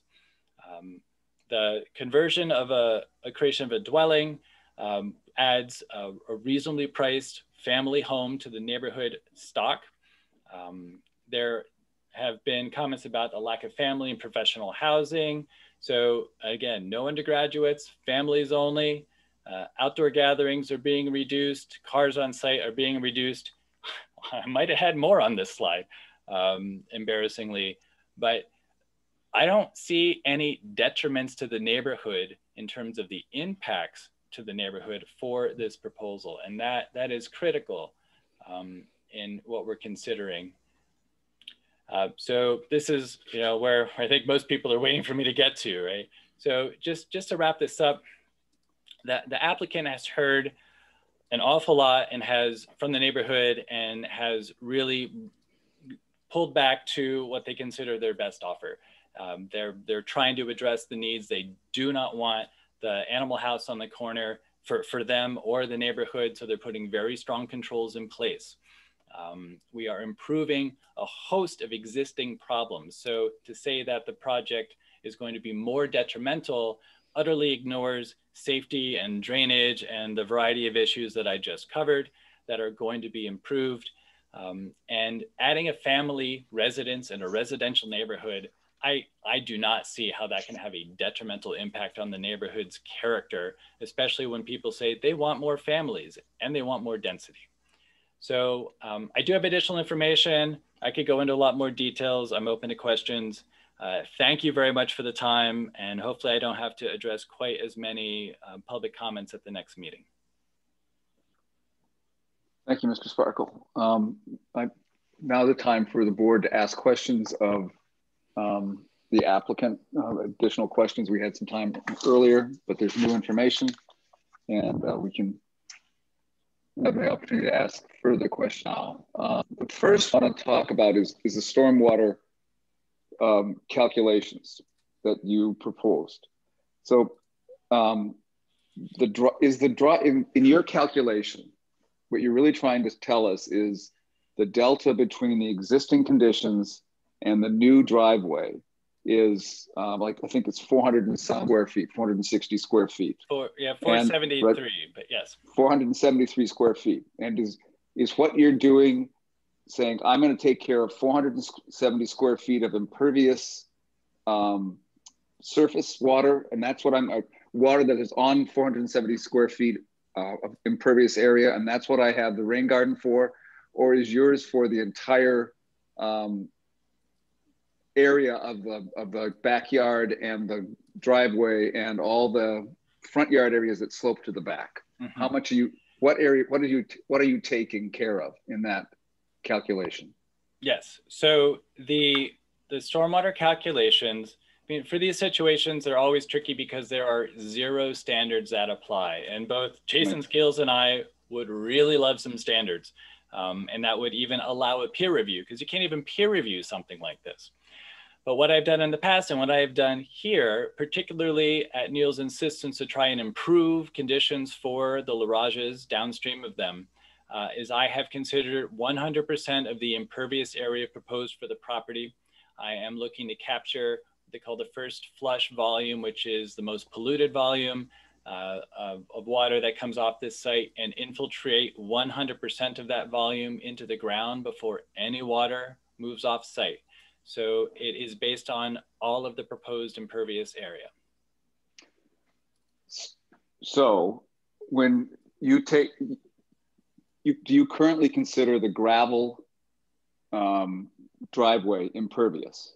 It's quasi-pervious. So how do you, so right now that's like 1,600 square feet. If I look at the earlier, the existing gravel driveway is 1,588 square feet. Okay.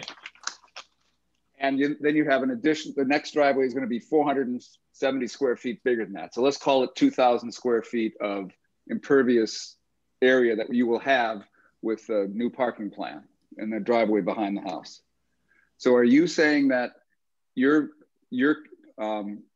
capturing all the water coming off that 2,000 square feet? Are you just capturing the difference between what is currently there and the 1,588 square feet and the 470 square feet? Are you just capturing that 475, or are you capturing it all? This is where standards would be helpful. Because I don't have a simple answer to what seems like a simple question. I'm not capturing all of the water that comes off of that property for every storm. What I'm capturing is the first ½ inch of rainfall that falls on the impervious area. I'm capturing 100% of that flow. And it comes out to 160 some cubic feet of water. To put that into perspective, if you were to apply commercial stormwater standards to this site, due to the increase in impervious area of only being 400 and some square feet, if you had the 100-year storm, which is almost 8 inches of rain in 24 hours, if you had a storm that big hit this property at a commercial development, you would be required to capture 140 some cubic feet of water. I'm capturing 160 some cubic feet of water. So if you were to take commercial standards, we're exceeding them presently with this design. And so I'm not an engineer, and you are, so I'm gonna try to this one more time, see if I can get this right.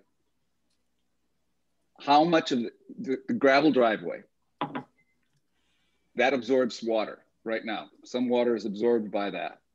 Yes. But you, right?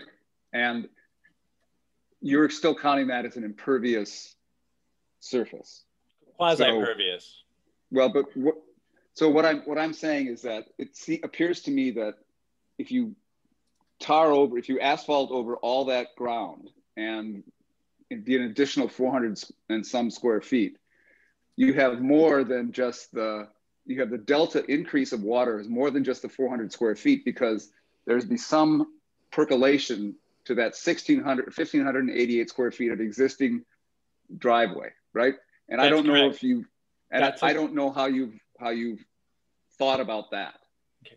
So the way that was considered, it's built into I built a model in HydroCAD, a hydrological modeling software that I put in all the areas for grass, roof, gravel, asphalt, walkway, all of that, even the stone walls I have modeled in HydroCAD to get some meaningful numbers that helped assist me in coming up with a good judgment call and a robust system, because Neil wanted to make sure we put in a robust system. So when you're evaluating asphalt, there's something called a curve number. So basically the asphalt has a curve number of 98. So you can think of it as 98% impervious. There are cracks in asphalt. Small amount of water gets through after a couple of years of it being there. Gravel has a curve number of 96. So you can think of it as 96% impervious. So the difference between asphalt and gravel is just about 2% in terms of its imperviousness. So it is nearly as impervious as asphalt when you're doing these types of calculations. Gravel has silt and clay and fine grains in it that bind it together. And as a result, water sheds off of it very, very readily. Water does not soak into gravel. It can soak into stone, like pea stone. If you had an open pea stone, that's very different. But you also can't really drive over that very well. It would just slide around on you. I might be going off track here. Yeah, I'm concerned about the permeability of the lack of I'm concerned that adding the additional asphalt, covering up the gravel, that there's not enough water being captured in your rain gardens, and I'm not that's my concern. I've got to work with that, and you've tried to answer it, but I do have that concern when I look at the plans. And we are a little stuck in this conversation because the question is there enough? Against what standard can I make that call? What I've done is what I've done for every other residential application in front of the ZBA, actually that or better than anything that I've done in the past that has been deemed adequate, is capture the first flush health of impervious area, because that happens to coincide with a lot of the commercial stormwater standards for certain size storms that are reasonable. Of course, the state rules say that you could add as much impervious area to the site as you want, and you have no obligation to detain, retain, infiltrate, clean it up. None of that is required by the only standard. Of course, you have to, in the bylaw, address flooding hazards, etc., without any standards applied for that. So what I've done is what's worked every other time that I have presented exactly this type of application to the town of Amherst, but I made it just a little more robust in this particular case. I'd like to open it up for questions from other members of the board, and I can come back to my questions, other questions later. Do other board members have questions? Mr. Maxfield. Yeah, there was mentioned of being open to the board putting a condition prohibiting the renting to undergraduates. And I guess my question here is actually to the board. Have we done anything like that in the past? And are we even able to make such a condition? How exactly would we go about barring undergraduates? I don't think we're allowed to bar people based on their age of whether or not they're allowed to rent a property or not. It's not an age. We're gonna, I think, Mr. Maxfield, that's a good question to ask town staff. My impression is that you can restrict it to families, but I don't have a legal foundation for that. So I think either Mr. Mora, Mr. Bard, or Mr. Waskevich, please opine on that if you would. Mr. Chair, Joel Bard, I'll be happy to jump in, and interested to hear from the building commissioner's office. So this would be a condition, and of course, it's a question I'm sure is on everybody's mind. So the way it's being presented to the board, it's a condition being requested by the applicant.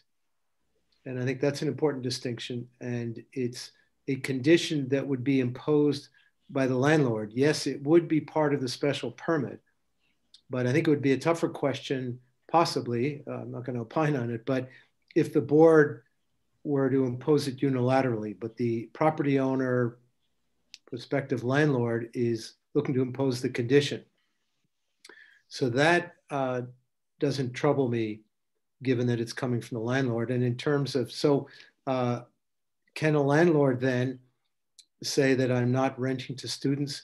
So students, or specifically undergraduate students are not a protected class.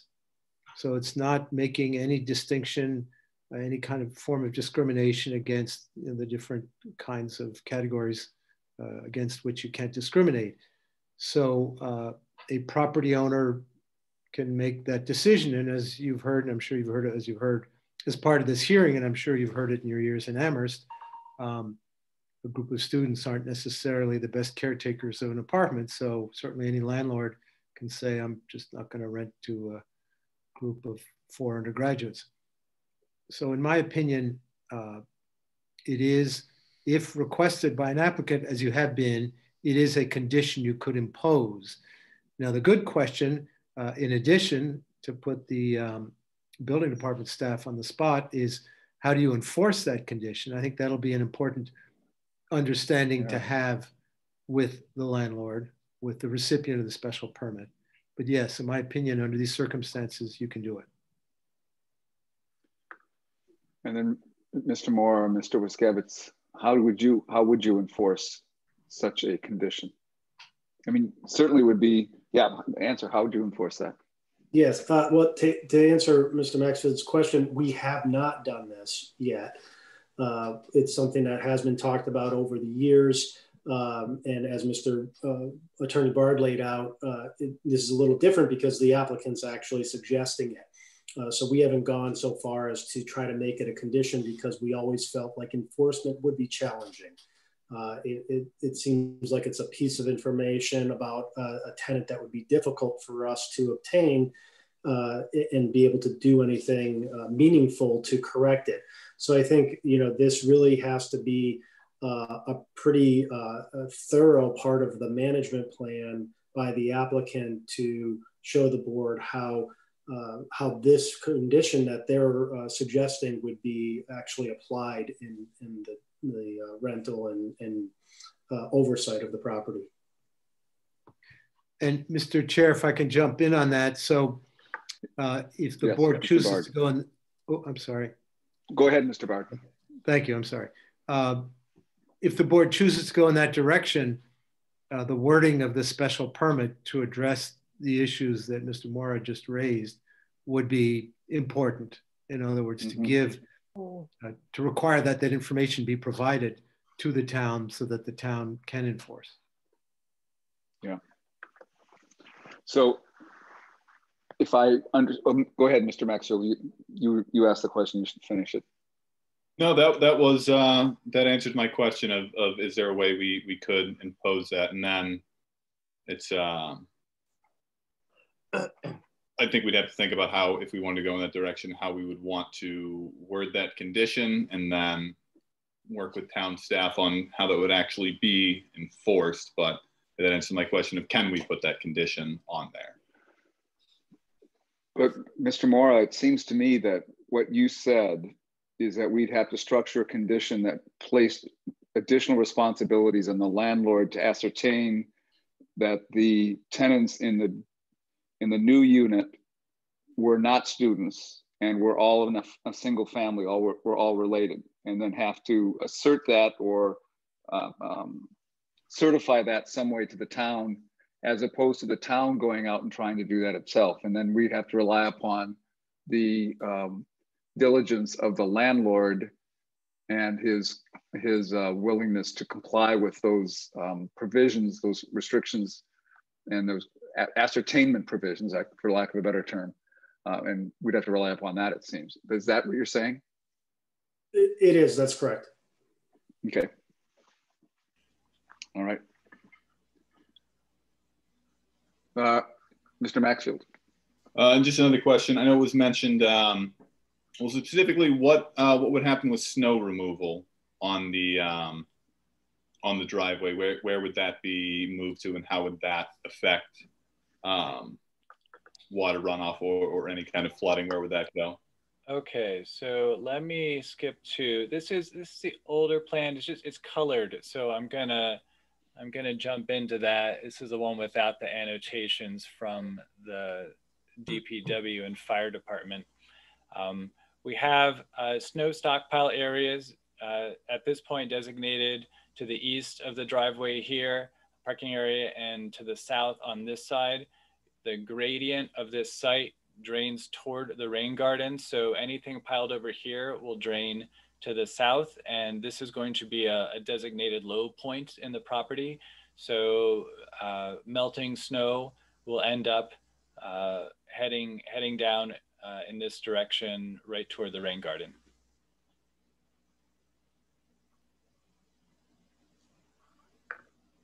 Parks is raising her hand. Ms. Parks. Okay, I just wanted to go back to the other question. Not all undergraduate students are the same, and I'm pretty sure that the wording there was preferred, that families would be preferred. In the farmhouse, they are. I thought that was the language otherwise. I would not be as comfortable putting a condition on to say who, like restricting who you would rent to.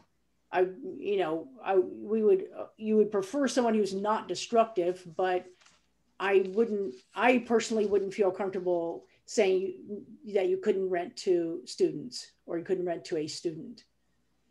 And we're trying to address the concerns of the community. If that restriction is not included, it still doesn't change the property owner's intention to avoid undergraduates because of the inherent problems that come with them. They're trying to make a nice property and build it up over time, and renting it out to undergrads is contrary to their intentions and contrary to the value of their investment. So if there's no condition requiring that, great. The intention remains the same. The owner does not want them there and will avoid them if they can. The current condition, as I explained, with undergraduates is a favor to a family friend due to a shift in life circumstances as a result of COVID. Are you, any other questions, Mr. Parks? Any follow-up? I have other questions, but you can come back to me. Go ahead. Okay, go ahead. Go ahead. So on slide number 7, you were talking about how the space is larger in the garage. And you were saying the living space or the bedroom. I'm looking at your plan here, and the size of the bedrooms are, one is 112 square feet and one is 107 square feet. And there's also 12 square foot closets in there. So effectively one bedroom is 100 square feet and one is 95 square feet. It's maybe how I presented it in the compact form is a little confusing. So let me tell you how these numbers came to be. These numbers are the living space of the entire building, the dwelling, divided by the number of bedrooms. So the farmhouse, according to the assessor card, has 884 square feet of living space. And when you divide that by the 3 bedrooms, you get 295 square feet available for each bedroom in the building. That doesn't mean the bedroom is 295 because the kitchen, the common space, all of that is rolled in. If you look at the converted garage, that's it's close to 950 square feet, but that's only over 2 bedrooms. So if you divide 950 by 2, you get about 458. So it's not bedroom size, it's living space per bedroom in that dwelling unit. Am I being clear? Yeah, so my other questions, and in the other documentation, it looks like there's expected to be 4 people in each unit. So it would be 8 people living there. And I guess I have a question about if there's 4 parking spaces, what is the expectation for the other 4 people? Well, as has been discussed in other applications and the ZBA, and in this case as well, it goes back to a couple of things. One, the bylaws require only 2 parking spaces per dwelling. If it's 1 bedroom, 2 bedroom, 3 bedroom, it's 2 parking spaces, as I understand. So there's a slight disconnect there just in the bylaw, but there was very strong pushback from the neighborhood that 6 cars would be too many. I think originally there was a preference for 6 parking spaces because there are originally 6 proposed, now 5 proposed bedrooms. Yes, more people can live there, but as has been brought up multiple times and is quite obvious, this is a location that for the employment and the graduate student body in UMass, you don't need a car. We've got the schools nearby, the high school, the middle school. You don't have to drive your kids to school. And the tenants that would arrive here, pay a market rate that indicates that there is limited parking. If you have unlimited parking, you would pay a higher market rate. So it just isn't possible to bring more than 2 cars on the property as a result of the public pushback. If the board is interested in more parking, I'm sure the applicant would consider it. There's certainly room. I could increase the size of the rain garden accordingly. So if the concern is there is too little parking, that can certainly be rectified. I'm just concerned about where other people are going to park. And I'm also considering if guests are visiting, are they going to go back and park exactly where the cars are parked currently? Yeah. Over the sidewalk. Well, the sidewalk will have a barrier curb put up across it. There won't be pavement there. There won't be gravel there. It'll be a yard. I would certainly hope that people decide not to go parking on a yard. And personally, I think this site would be better suited for 6 vehicles. I do know that across the street, literally, Friday night and all day on the weekends through Monday morning, you do not need a permit to park. So if there are weekend gatherings, there is effectively unlimited parking across the street. In one of the UMass lots, I think it's number 49. You do need a permit during the week, but for starting at 5 p.m. on Friday, anybody can park there. So they would have to coordinate a little bit, carpool a little bit. And we're trying to reduce traffic. So this is our attempt to make things better for the neighborhood and reduce trips. We reduce the amount of parking spaces and limit that. Okay. All set? Mr. Langsdale. Okay. Right off the bat, parking is 2 spaces per unit. We have 2 units, 4 parking spaces. That's all. That goes in to the permit. It goes in as a condition. If that is abridged, then there can be fines and other things levied. A couple quick things, Mr. Sparkle. You talk about the aesthetics of the place and renovating the exterior of the garage. Does that include renovating the exterior of the house? From inspection and photos that we have just been given, of course, there are many places in the siding of the house where it's deteriorated, broken, and painted over. So does that renovation extend to the house beyond just putting a new roof on? As to the lighting, yes, what is proposed is dark sky compliant. As to concerns for the public about the 2 spotlights for the back, those would be dark sky compliant, but they would also be that they would be required to be downcast, not shooting out. Absolutely. The other thing, one other thing is the first lady who spoke during the public comments, I'm sorry, I did not get her name, talked about, at the end of her statement, talked about brush that she had asked your client to remove and has not yet been removed. If that's true, I think that might be something that should be dealt with tomorrow or as soon as possible. Certainly at least in terms of neighborly goodwill. Yes. Yeah, okay, that's all I have for now. Thanks. I'm texting with the client right now because I can't just lean over and have a conversation with him. But all right, so Neil confirms that there are plans to continue repair of the siding for the existing farmhouse, including painting it. So that, like I said, it's a long game. It's a big investment. There's a lot of money necessary for that garage dwelling conversion, but some funds are being expended on the property overall. And he is saying that tomorrow that brush will be gone.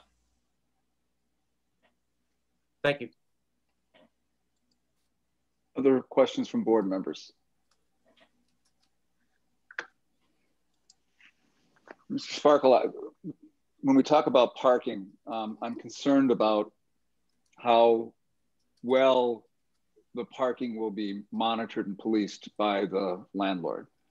Current situation is, I've driven past that house several times over the last few months just to see what the situation is. And often there are 4 or 5 cars parked along that property, all lined up, much more so than the 2 that are supposed to be parked there and 2 on the side.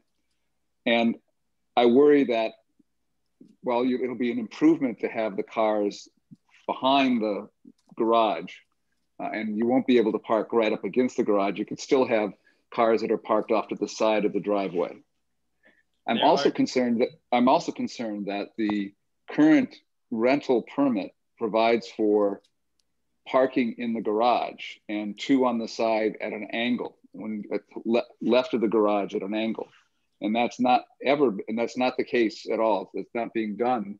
And the owner doesn't even pretend that it has been his intent to have those cars garaged in the garage as the rental permit would require. So I'm really sensitive and sympathetic to the concerns raised by the neighbors about parking and enforcement of any kind of parking conditions when there hasn't been we haven't witnessed compliance with the existing rental permit right now. And so I'm wondering if you could speak to that. I am going to speak to that. Regarding the number of parking spaces, I think that was the first, and how to keep it to just 4. What are the safeguards in place? Well, right now there is no resident manager on the property, so it's you know, the property manager manages the property, and they are not there all of the time.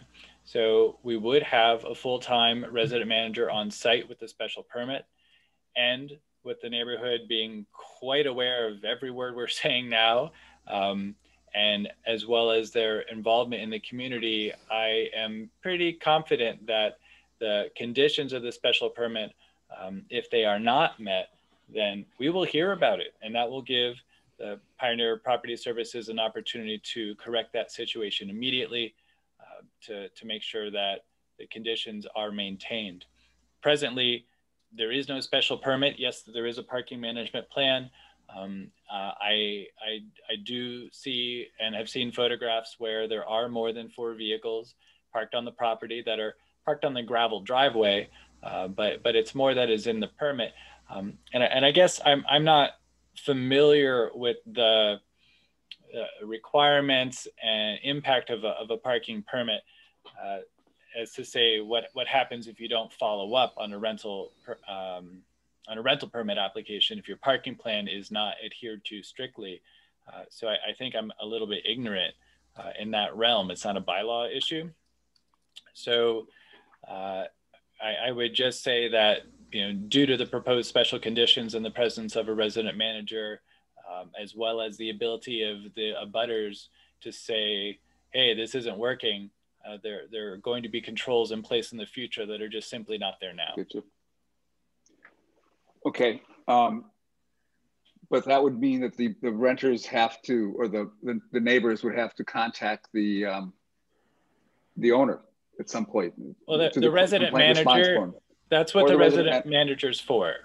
Okay, but even, I understand, and I think you've made a good case. The concern I have is that even in this time since October, when we've had this before us, there has been continued to be problems with too many cars parked there and not parked along and the parking hasn't complied with the rental permit requirements. So it is I'm not sure that I hope that the resident manager would solve that problem, but I have some suspicion and some concern about that. Well, I know the stakes will be higher with a special permit. Yep. Mr. Langsdale. Yeah, I would like to say that given that over the last months, as Mr. Judge has talked about, there have been cars parked there 3, 4, maybe more, in front of the garage, which constitutes a really dangerous situation because they have to back into Strong Street. So all of the concern about having the cars in a parking lot coming up and facing, I don't quite understand. However, what I'm concerned about is that practice of more than two cars, because right now there's one unit, which is the house, 2 cars. There are continuously being 3, 4, 5 cars parked there, again, backing into the Strong Street, that it speaks to, and I know it's a minor thing, but this brush that has not been taken away, that the owner said he would take away, and it's been, I don't know how long that's been true. It speaks to how can the neighbors trust what the owner says he will do, and because apparently it hasn't really happened in terms of the parking as it is at present. How does the neighborhood trust that what he says he will do will happen? Yes, we can put conditions on, but it shouldn't be up to the neighbors to say there's, 8 cars down there instead of 4. I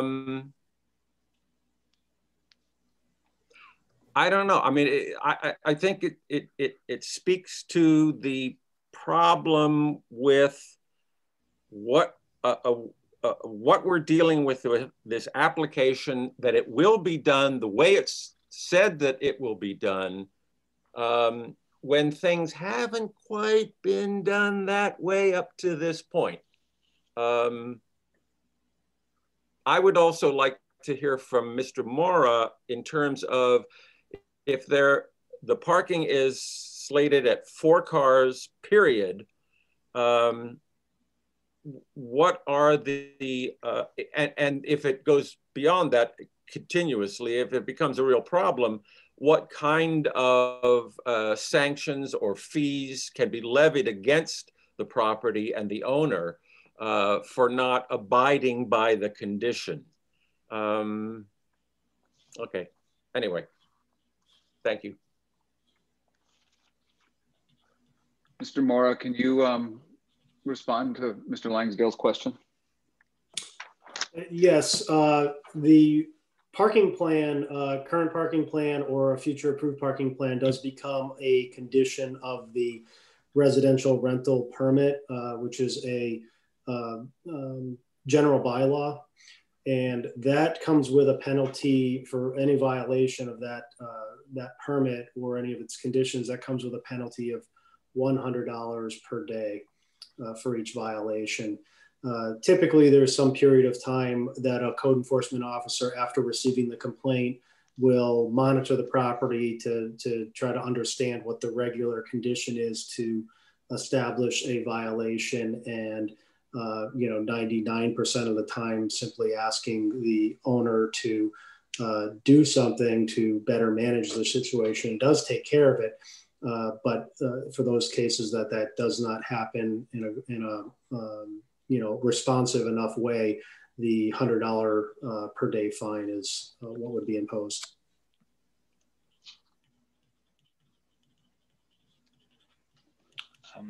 I am curious if there has been any contact from the rental agreement or the town to reach out to the owner and let them know that they are in violation. Has that happened? Have they been given notice? Mr. Sparkle, that's really an enforcement question, not really a zoning question for us. Okay. I mean, but it would be his response. It would be the landlord's responsibility to comply with the rental permit that he signed. So he should know that that's the case. But we don't do the enforcement. He should clearly know the case, know what parking requirements are part of his rental permit. Mr. Chair, Mr. Mora is raising his hand. Mr. Mora. Yeah, I see that you wanted to move on from that, but I do think that's an important point to just stop and think about for a minute, is that the town's inspection and code enforcement office is designed to be a complaint response team. So we're not out there patrolling the town. We're not out there looking for this situation. We wouldn't otherwise know about it without this discussion tonight, unless a neighbor or somebody called to tell us about it. So it really is important that the owner of the property is held to this standard to ensure that the property is well managed. And what we know is that some properties are much more challenging than others to manage. And if this is a condition that sounds like, Mr. Chair noted that you saw this a few times over the last couple of months, if it's a regular occurrence, it sounds like this property needs to be managed in a little different way than it has been in the past, so that the owner of the property, the landlord or the property manager, has taken the responsibility to ensure compliance with the rental permit bylaw and the conditions of that permit. I believe that the significance of the parking situation is likely becoming far more clear and imminent in the minds of Pioneer Property Services through this very discussion. And in my conversations with him, which is how I know the individual, they really do seem like they want to take care of things as this process unfolds and they are able to reach their goals for the property. They seem to me to be very willing to make changes, and they're open to adjusting things according to neighbors' concerns and regulations. So I mean, that's probably about as much as I can say, because I am not the property manager, and I can't make promises for somebody else, of course. But it does seem to me that they do have clear intention, and of course, if it does not go according to the permit, fines are available. They can lose their special permit. So again, the stakes would be much higher in a proposed condition than the current by right use with a rental agreement permit. Mr. Sparkle, in your presentation, you talk about strongly, last week in what you submitted, strongly blocking the light from the cars from the neighbors. You have, there's a bank of arborvitae, I think, and then you propose a fence. Can you pull up that so we can take a look at that? and see how, because some of the neighbors had concerns about that. So I'm wondering how well the fence will solve the problem. Okay, so let's first look at the fence that's being proposed. It's a 6 foot tall fence with solid boards. This one is existing. It's the only fence of the type, and it's going to be replicated. I think that the gaps in the original construction would necessarily be eliminated, because the purpose of the fence is to make sure nothing penetrates. So for the first 5 feet or so off the ground, which is far higher than the headlights of any vehicle, is going to be a solid wall. And the placement of that, and I'll zoom in just a little bit here. The placement of that wall starts at the south end of the parking spaces that face the direction of the Larage's property, and then extend further up just to provide an additional layer, so there's more screening toward the northern portions through here. I think you can also see that the Larages have parking spaces where the headlights shine to the west. That's not part of the application, but something to consider about people who have concerns about light intrusion also have unscreened headlights. And in terms of the existing vegetation, and you can see I've got a generic green area over here, and whoa, what that looks like is this. It's not arborvitae, it is hemlock as far as the evergreens go, and additionally there are a few deciduous trees, which of course don't offer the same level of protection in the winter. And if we zoom in just a little bit, you can just make out the siding and part of the roof of the abutting property. So the fence would go, as you can see this brush pile that's going to be gone tomorrow, which by the way, my client said that one of the reasons he hasn't done it is because he's been fearful of bringing out the chainsaw, which would be necessary to break it up. He's been a little bit afraid of the complaints from the neighbors, so I think he was paralyzed there, but obviously he realizes that they much rather have the brush gone and deal with the chainsaw. So that they should expect a chainsaw tomorrow, I guess. But so let's get back to the fence. The fence would go across this area here. Okay. It would start where your hand is now? It actually starts a little bit off the screen, okay, if my estimate is correct, and the parking area is roughly here, and it extends slightly off the screen. And the parking lot is how many feet higher than, because everything drains away that way. So are we looking 2 feet higher than the tree line, approximately? Everything's at existing grade. So basically, if you remove the grass and put in the parking area, what you see is what you get in the proposed condition. Well, I know it's at the existing grade, but the existing grade slopes away, I think. Does it not slope it does. Downward? So that the parking lot would be higher than the level of the soil at the trees, the ground at the trees. It'd be 1 or 2 feet higher, right? Yes, so we have elevation 93 in the rain garden, 94 down here, 95 up here. Okay, so it's a foot. We're talking about a foot at the most. All right. And it's a 5 foot fence, so effectively it's a it's a 6 foot fence. It's a 6 foot fence with 5 feet being fully obfuscated. And in this case, 4 feet would be fully obfuscated because it's higher than the level of the fence. Okay.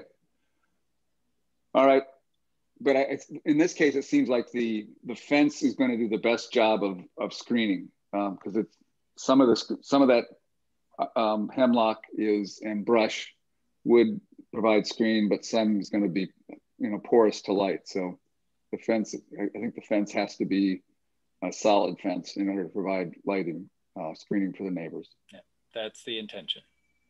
And the other thing is that when you back out of the spots there, if you look at the spot on the top of this, and they back out to go up the driveway, that backing out will shine light at least as far as that fence goes, but that would probably not go. I don't know if that would hit the corner of the house, the bedroom, or whatever this is for the Larajas, but I'm not sure. I'm not sure it extends far enough to block light flow to the house. So that might be a concern that we may want to look at in a condition to make sure that the light, the fence blocks the light totally from to hitting their house.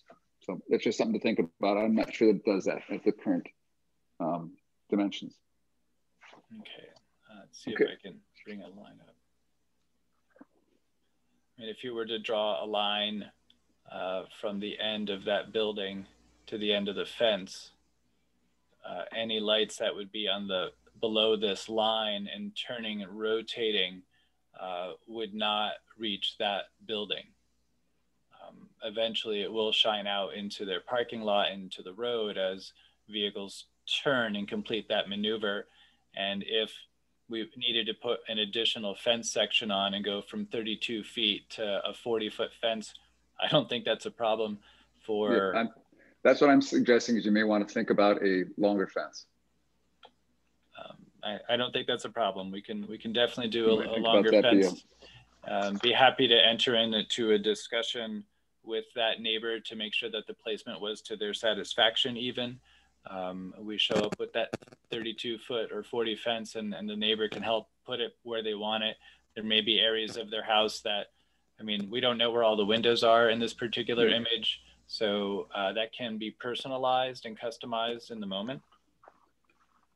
Okay, good. Are there any other questions from board members for the applicant?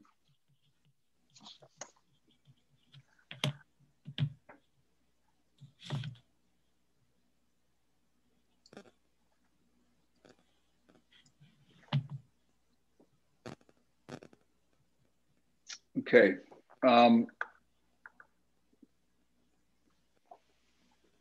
So it seems to me that we're in a position tonight where at least one board member, and I think maybe others, is not prepared yet to make a decision on this application. That there are other things that we need to review. One is, I think we need to have more time to review the legal memo that we received on Monday. I think it'd be really helpful if Mr. Sparkle's presentation was sent to us so that we could review that, his responses to abutters and neighbors' concerns. I think that'd be helpful for us as well to have. We saw this here at the meeting and not ahead of time. So your presentation would be valuable for us to have and to chew on. I think before we have to decide on this application, we have a lot of very important steps we have to take. We have to make decisions about, we have to make findings that are on 9.22, we have to make findings on 3.241 about the converted dwellings, and we have all the 10.38 findings that we have to make, all of which involve questions of nuisance to neighbors and the ability of the property owner to have the converted dwelling in this place. We have to make certain findings about the effect on the neighborhood. And I think that and we also need to have more information. I think I need more information about the flow, the rainwater flow from the increased area of impermanence. Because when we were there before, it looked like grass to me. When we walked down in the backyard and looked at the site visit, it looked like grass to me, and I was unaware that there was a driveway there. So I think that is probably not a pure, calculations are probably that it absorbs more water than a real gravel driveway would, because it's grass that has grown up and through kind of an abandoned driveway. We have those questions. So my thought would be for us to continue this this matter until our next meeting. Give people time to discuss this, chew on not to discuss it, obviously we can't do that, but to think about it, to chew on the legal issues that were raised, and to perhaps hear some responses from as quickly as possible on rainwater and other issues, the fence and the other things that were raised, the concerns of the neighbors and concerns of the board members were raised. And I'd like to throw that open to people on the board to see what kind of a response they have to that. If they are indeed ready to make a decision, please let me know. But my sense from the discussion is that we're probably not ready to do that at this time. So I'd like to throw that out because I don't want to push this before we're ready to make a decision. So do any board members have an opinion on whether they're ready or not to make the decision tonight? Mr. Maxfield. Thank you, Mr. Chair. I'm not necessarily sure that I'm ready to make a decision right now tonight, but if the board would like, with the remaining time that we have, I'd like to have a little bit of a discussion amongst ourselves on kind of what my thinking is right now on this project, and hear a little bit of where everyone else is thinking on this project. So over the next 2 weeks between now and when we would ideally make a vote on this, we all kind of know what we're all kind of considering here and looking at. And if it's all right, I can go ahead and start what my thinking on this project is right now at this time. Can I make one real quick request? Can we stop the screen share so we can see each other? Oh, yes, here. Thank you. Thank you. I have a question. I think what Mr. Maxfield is talking about is the board to be talking with each other about this, and that's going to the public meeting, which means we cut off the public hearing. I propose that rather than doing that, we have an executive meeting about this, which is of course open to the public, but would be specifically about our talking about this project at a different time.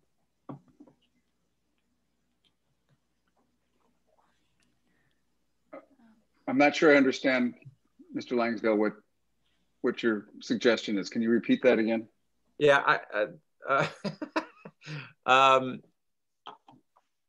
to do what Mr. Maxfield would like to do, which I agree with, I think that means that at this point in time, it means we would have to close the hearing and go to the public meeting.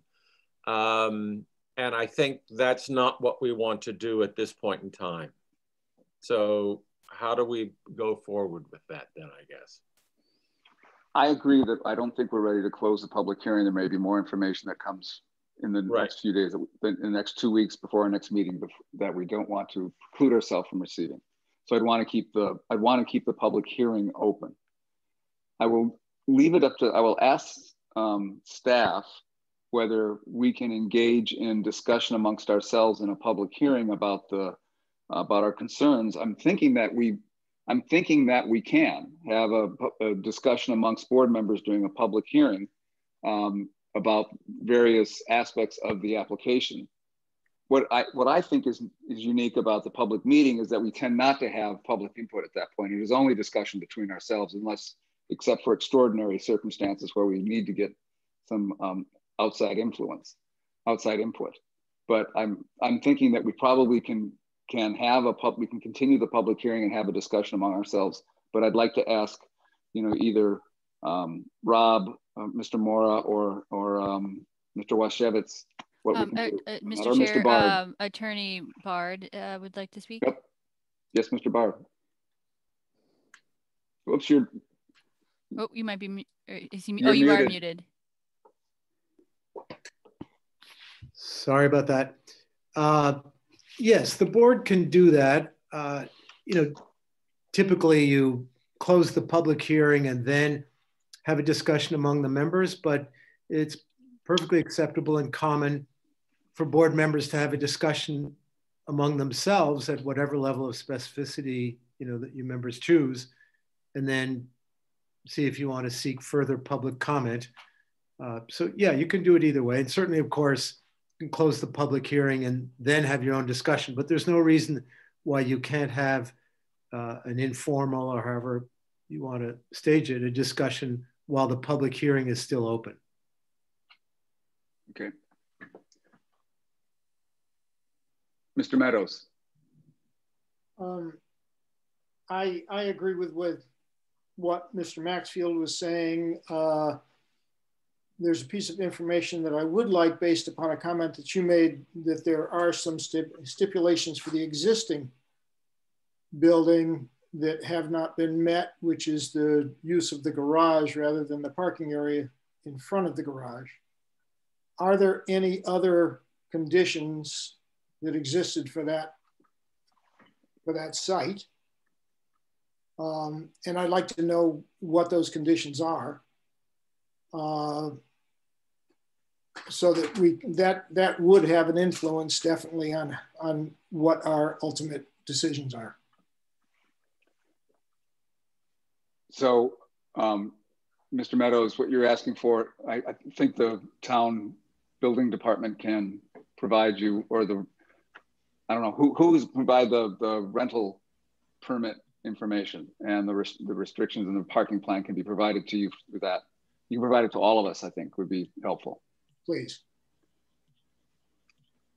Okay. Mr. Maxfield. Yeah, that was actually going to be one of the things I'd like to know, because I've heard a lot of anecdotes about issues happening at this property, and I'm wondering if there's been any formal complaints that we've received at the town of violations being committed at this property. That would definitely be very helpful in making this decision. I know right now the things I'm considering with this property is, I know there's been a lot of talk about the size of the lot and the exceptions being allowed for, you know, maybe 1 or 2 feet kind of thing. And it seems like the property and the structures that are there, the structures are currently there. There's no necessarily new structure. The only new surface area that's going up would be the driveway, which our own engineer said they believe it would improve safety as well as water runoff, which is, you know, my major concern with putting more impervious surface when we're already hearing from neighbors about issues of flooding, where those are now both being addressed. So I don't see that the lot size being a major issue here when we're talking about a garage, a structure that's, if they were trying to build that garage, that this proposal was, we're going to build a garage there or build another structure, I think the answer would be absolutely not. That lot is undersized, and this is not the intention. But I think in this case where that garage is already there, it's a structure that currently exists that's being converted. I think that the argument on the lot size doesn't quite apply here, and I'd like to hear from other board members their thoughts on that issue of the undersized lot.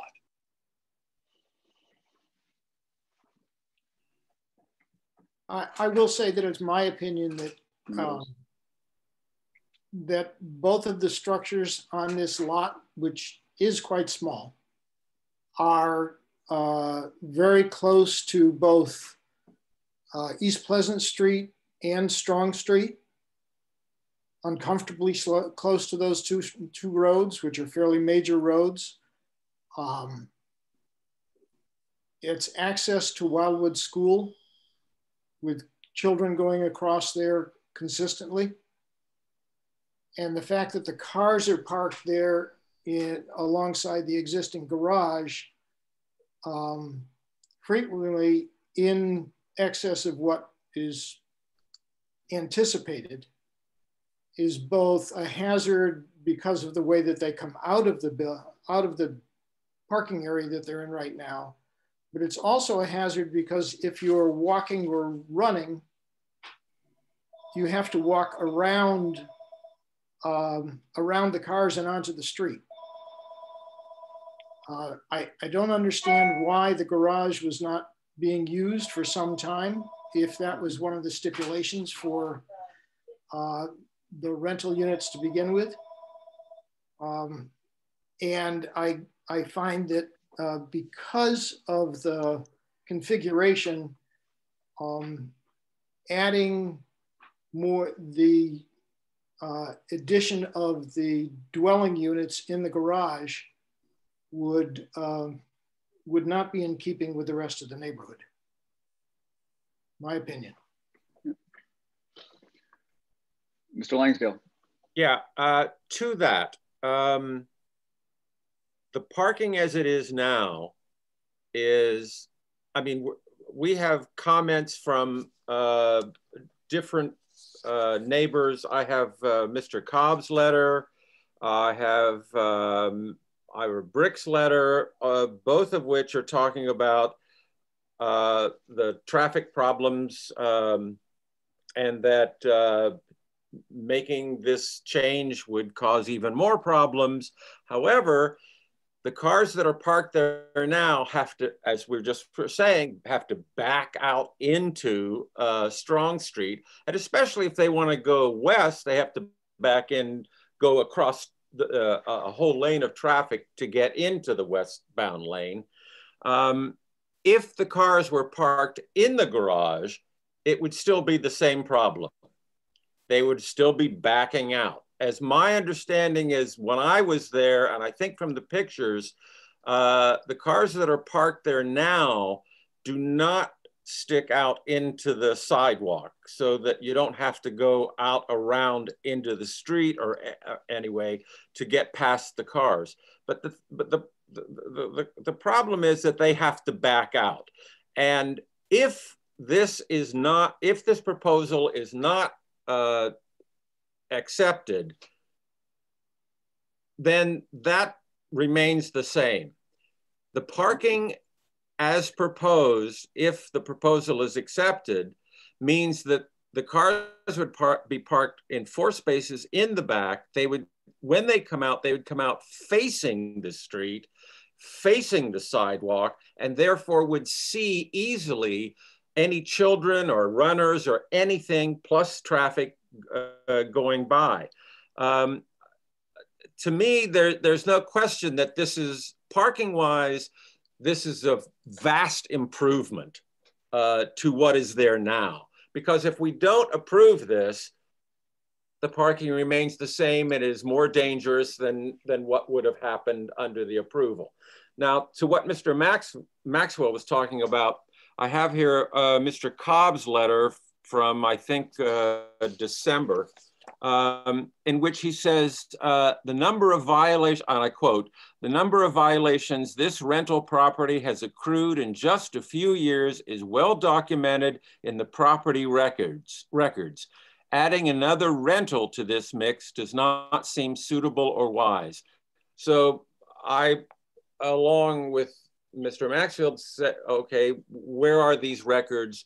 What has been levied against this property in the last few years? And how long have these people now owned this property? And what are the violations that have been reported and recorded during their ownership of this property? Maureen, we can get that information and distribute it to the board members probably tomorrow or the next day, right? Sure, yeah. Certainly in a day or two. I could look it up right now, actually, if you want. But yeah, I can provide that in preparation of the next meeting, if you wish. Please do, and the rental yep. permit as well. I think the strongest case in looking through this, the strongest case for this is that increased safety on the sidewalk, because I think that parking in the back is a far safer thing. I'm also concerned, though, is that the current, and while it wouldn't increase safety a lot, but the current rental requirement and I think I'm right, having to park in the garage isn't being obeyed. The landlord could have, under the current situation, used the driveway that's there and had parking behind the garage and could have solved that problem right now and hasn't done that. So in ways, the current situation is a result of the current owner of the property allowing to park out in front of the garage and not even comply with the current rental permit.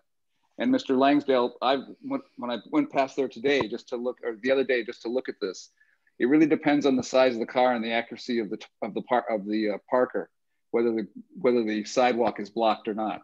If it's a large car and they give themselves a lot of room, it's more than the bumper that's into the sidewalk. So we do have, it's a bad situation as it currently exists. Okay, parking. thanks, Mr. Judge. Yep. The other stuff what I'm more concerned with, I'm really concerned also with what it does to the neighborhood. And I'm a big fan of infill. I think it makes a lot of sense. I think it makes a lot of sense, especially in the denser downtown areas.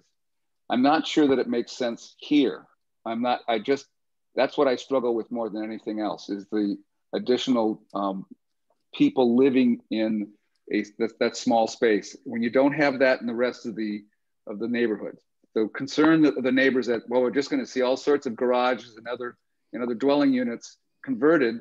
I don't know that that's real, because there's not a lot of not a lot of units out there or structures out there that existed before the bylaws were passed and that are available for this kind of conversion. I don't know that that's true or not, but I do know that when you increase the amount of students and pressure in the area, and whether we can limit it to students is a question. We increase the amount of pressure in the area and the density, and it does start to change the neighborhood in ways that may not be, it's not good for the neighborhoods. So that's the question I have, the struggle I have is between those 2 points, and I'm just not ready to make a call on it yet. The last concern I have is about the drainage. I just don't believe, I just would want to see more that drainage is going to benefit. I look at that land, I see the slope, I see an abandoned gravel driveway, and I say, that isn't within 2 percentage points of brand new asphalt. There's more soak, the ground soaks up more than that, and maybe that's all experiential as opposed to a good analysis, technical analysis, but I have a hard time believing that is almost the identical, what you see there today is almost identical to new asphalt. And so I worry that we don't have enough in the terms of drainage, and the impact that has on the neighbors is a concern to me. So that's where I'm coming from if amongst our board members. I just wanted to share that. I haven't made my decision yet, but those are what I'm concerned about. And the last thing is, I think it'd be great if there were families in there. That does appeal to me, but I don't know that can be enforced or that we can rely upon that. Ms. Parks. Ms. Parks. I was going to say, I'm also concerned about that impervious surface, because all of the pictures that we've looked at, there is grass growing there. And so there's a big difference to me between grass and asphalt. And I do see that there's a couple of stones here and there at the beginning and at the end of the driveway. And I do believe that cars have driven over that. But I do think it stands out to me that that's a lot of pavement going over grass in the backyard. The other thing that concerns me is 2 dwellings on one lot. I don't think that's a normal situation for Amherst to allow 2 separate dwelling units on one building lot. But I do get Dylan's point that it's existing, and so you have to deal with what's existing. And the other thing that stands out for me is the parking issue is an issue today.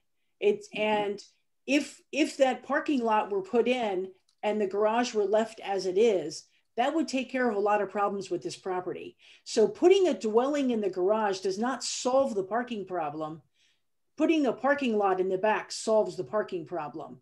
I know that the owner does not have an incentive to put parking in the back unless there's a dwelling unit, but I see them as 2 separate issues. Like, we shouldn't have to agree to allow the dwelling in order to handle a parking problem that is existing now.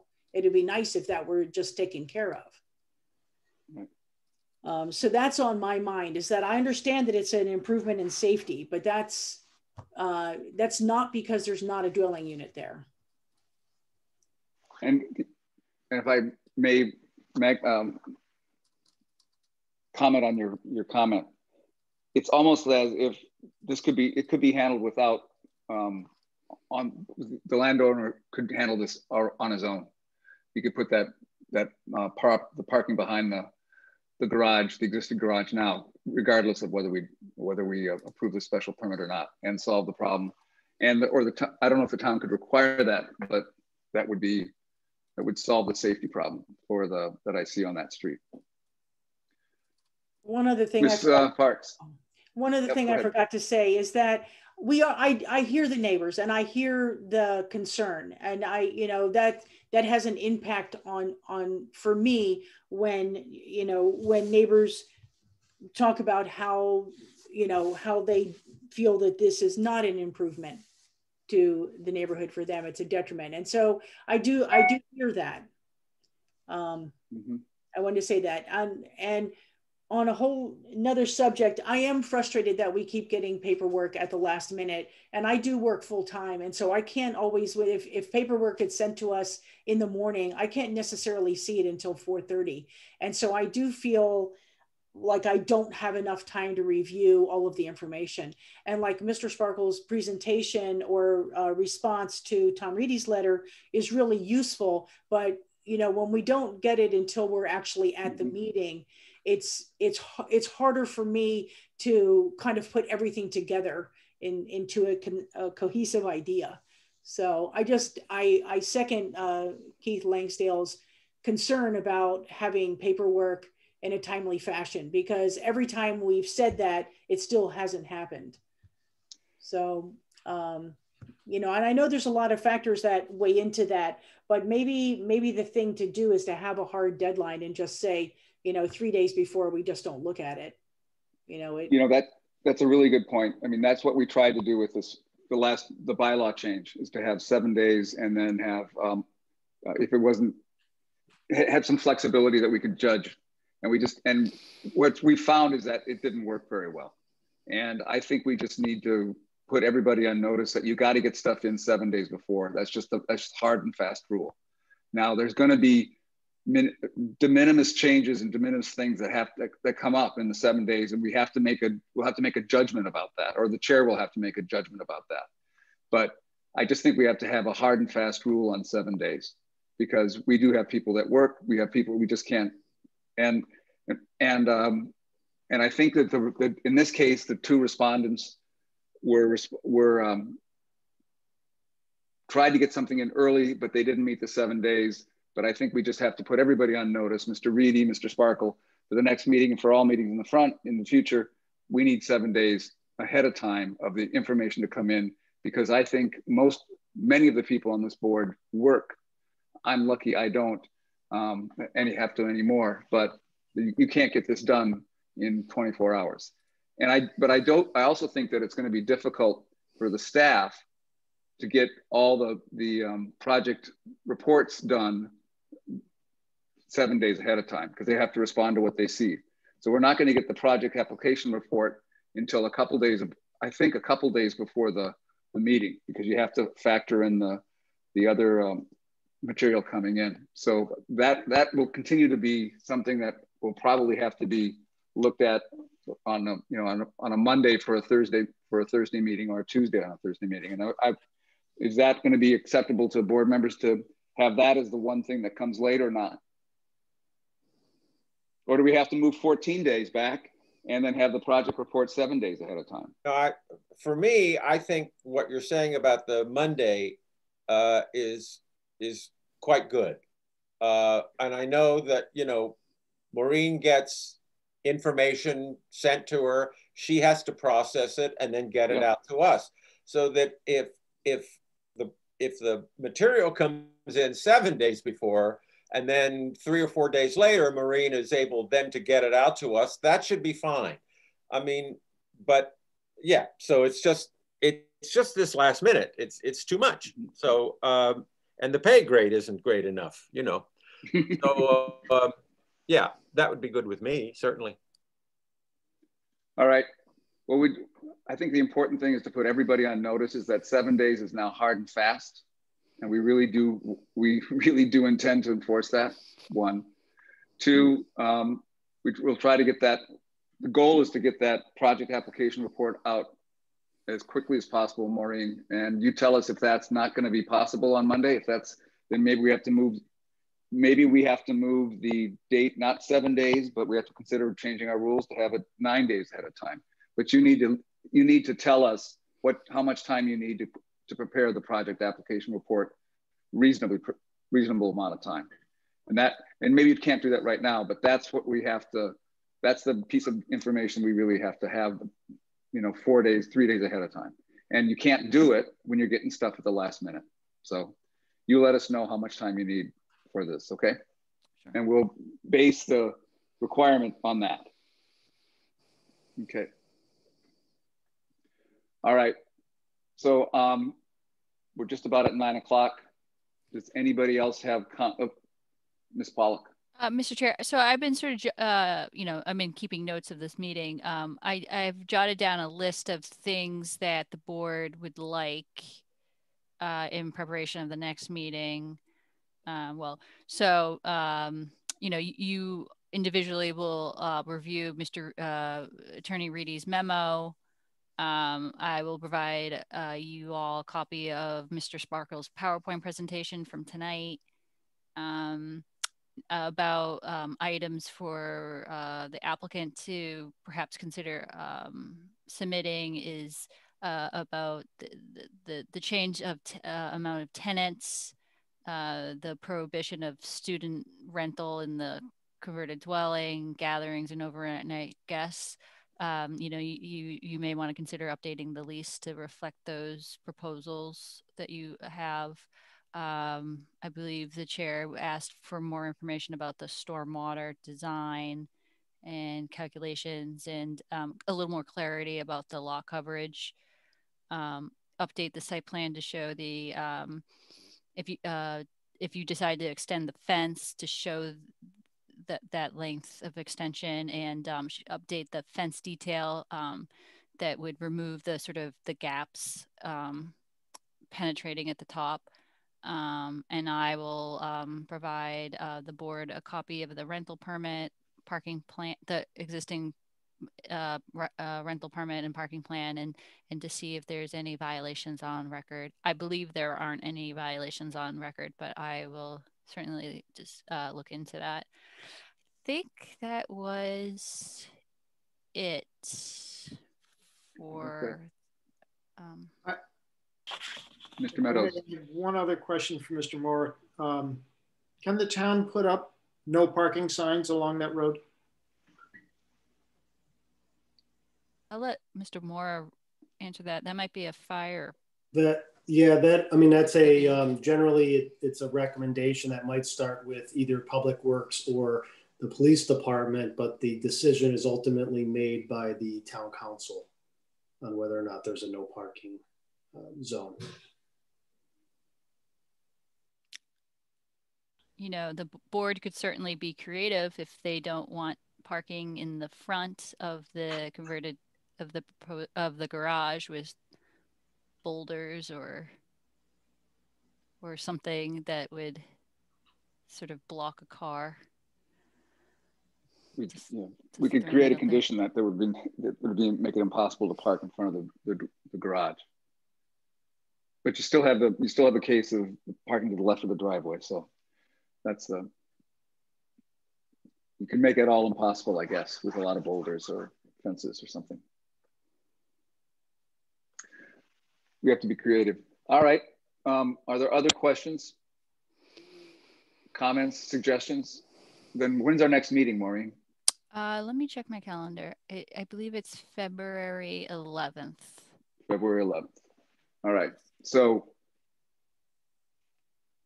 right, as of tonight, the requirement is for 7 days ahead of time for any new material.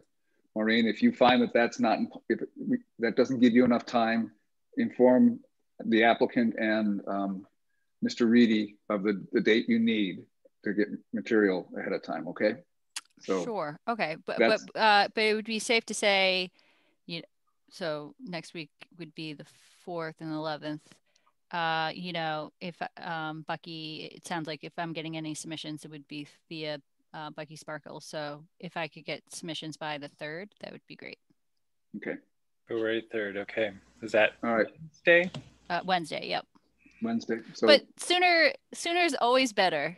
Sooner is always better. But I'll type in my Outlook to bother you on February 3rd. All right. So the submissions on the 3rd for this meeting.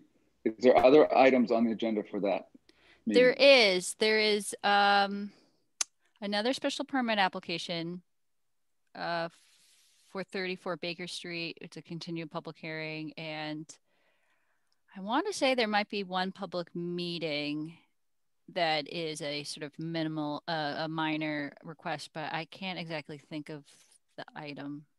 And also I might be making that up, but 34 Baker Street is on the agenda.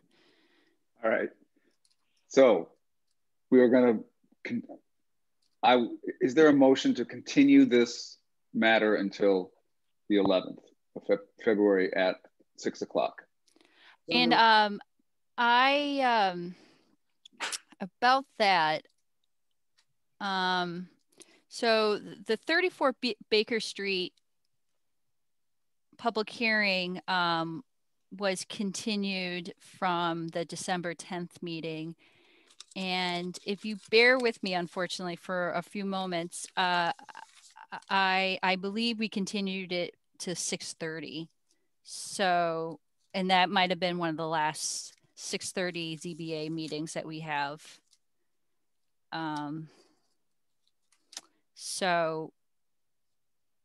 We could if it's okay with, Attorney Bard and Mr. Mora, we could open this public hearing at 6 and then open the Baker Street at 6:30, if that's okay. Fine with me. Okay. That works. Okay, so we'll do 6 o'clock if everyone's kosher with that. All right. 6 o'clock, and then we'll move to Baker Street at 6:30, and we'll go back to this. It's at exactly. All right, that works fine. Okay, and then the last thing is, do people want to have an administrative meeting to discuss submission requirements, or have we solved that problem for now? Submission requirements. Well, the due date, 7. I had originally, at the beginning of this, talked about having this discussed at an administrative meeting. And if we need to have an administrative meeting to discuss it, that we could do it at the end of that, or the 11th. If not, if we don't need to do it and we've solved the problem, we can move on. I think we've solved the problem, but I don't know if other members want to speak. Mr. Langsdale, you raised it first. I think we've talked about it, and I think we can go forward. I'm fine. Good. All right. So we have those two meetings, two matters to meet on the 11th. All right. So Mr. Maxfield has moved to continue this meeting to the 11th at 6 o'clock. Is there a second? Second. It's a roll call vote. So we have Mr. Langsdale. Aye. Chair votes aye. Mr. Langsdale votes aye. Aye. Ms. Parks. Aye. Mr. Maxfield. Aye. Mr. Meadows. Aye. Motion carries unanimously. The meeting is continued until the 11th at 6 o'clock. Public hearing is continued. Excuse me. You're right. Thank you. The public hearing is continued to 6 o'clock. The next order of business is any public comments on matters not before the board tonight.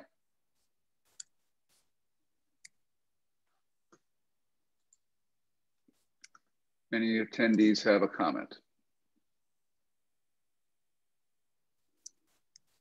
We have no comments and no matters that were not anticipated before 48 hours before the meeting. I think we're done with the public hearing. Do I have a motion to adjourn? So moved. Is there a second? Second. There's no discussion, and this is a roll call vote. I vote aye. Mr. Langsdale? Aye. Ms. Parks? Aye. Mr. Maxfield? Aye. Mr. Meadows? Aye. We are adjourned. Thank you. Thank you, everybody. Thank Good night, everyone. Everyone. Good night. Bye.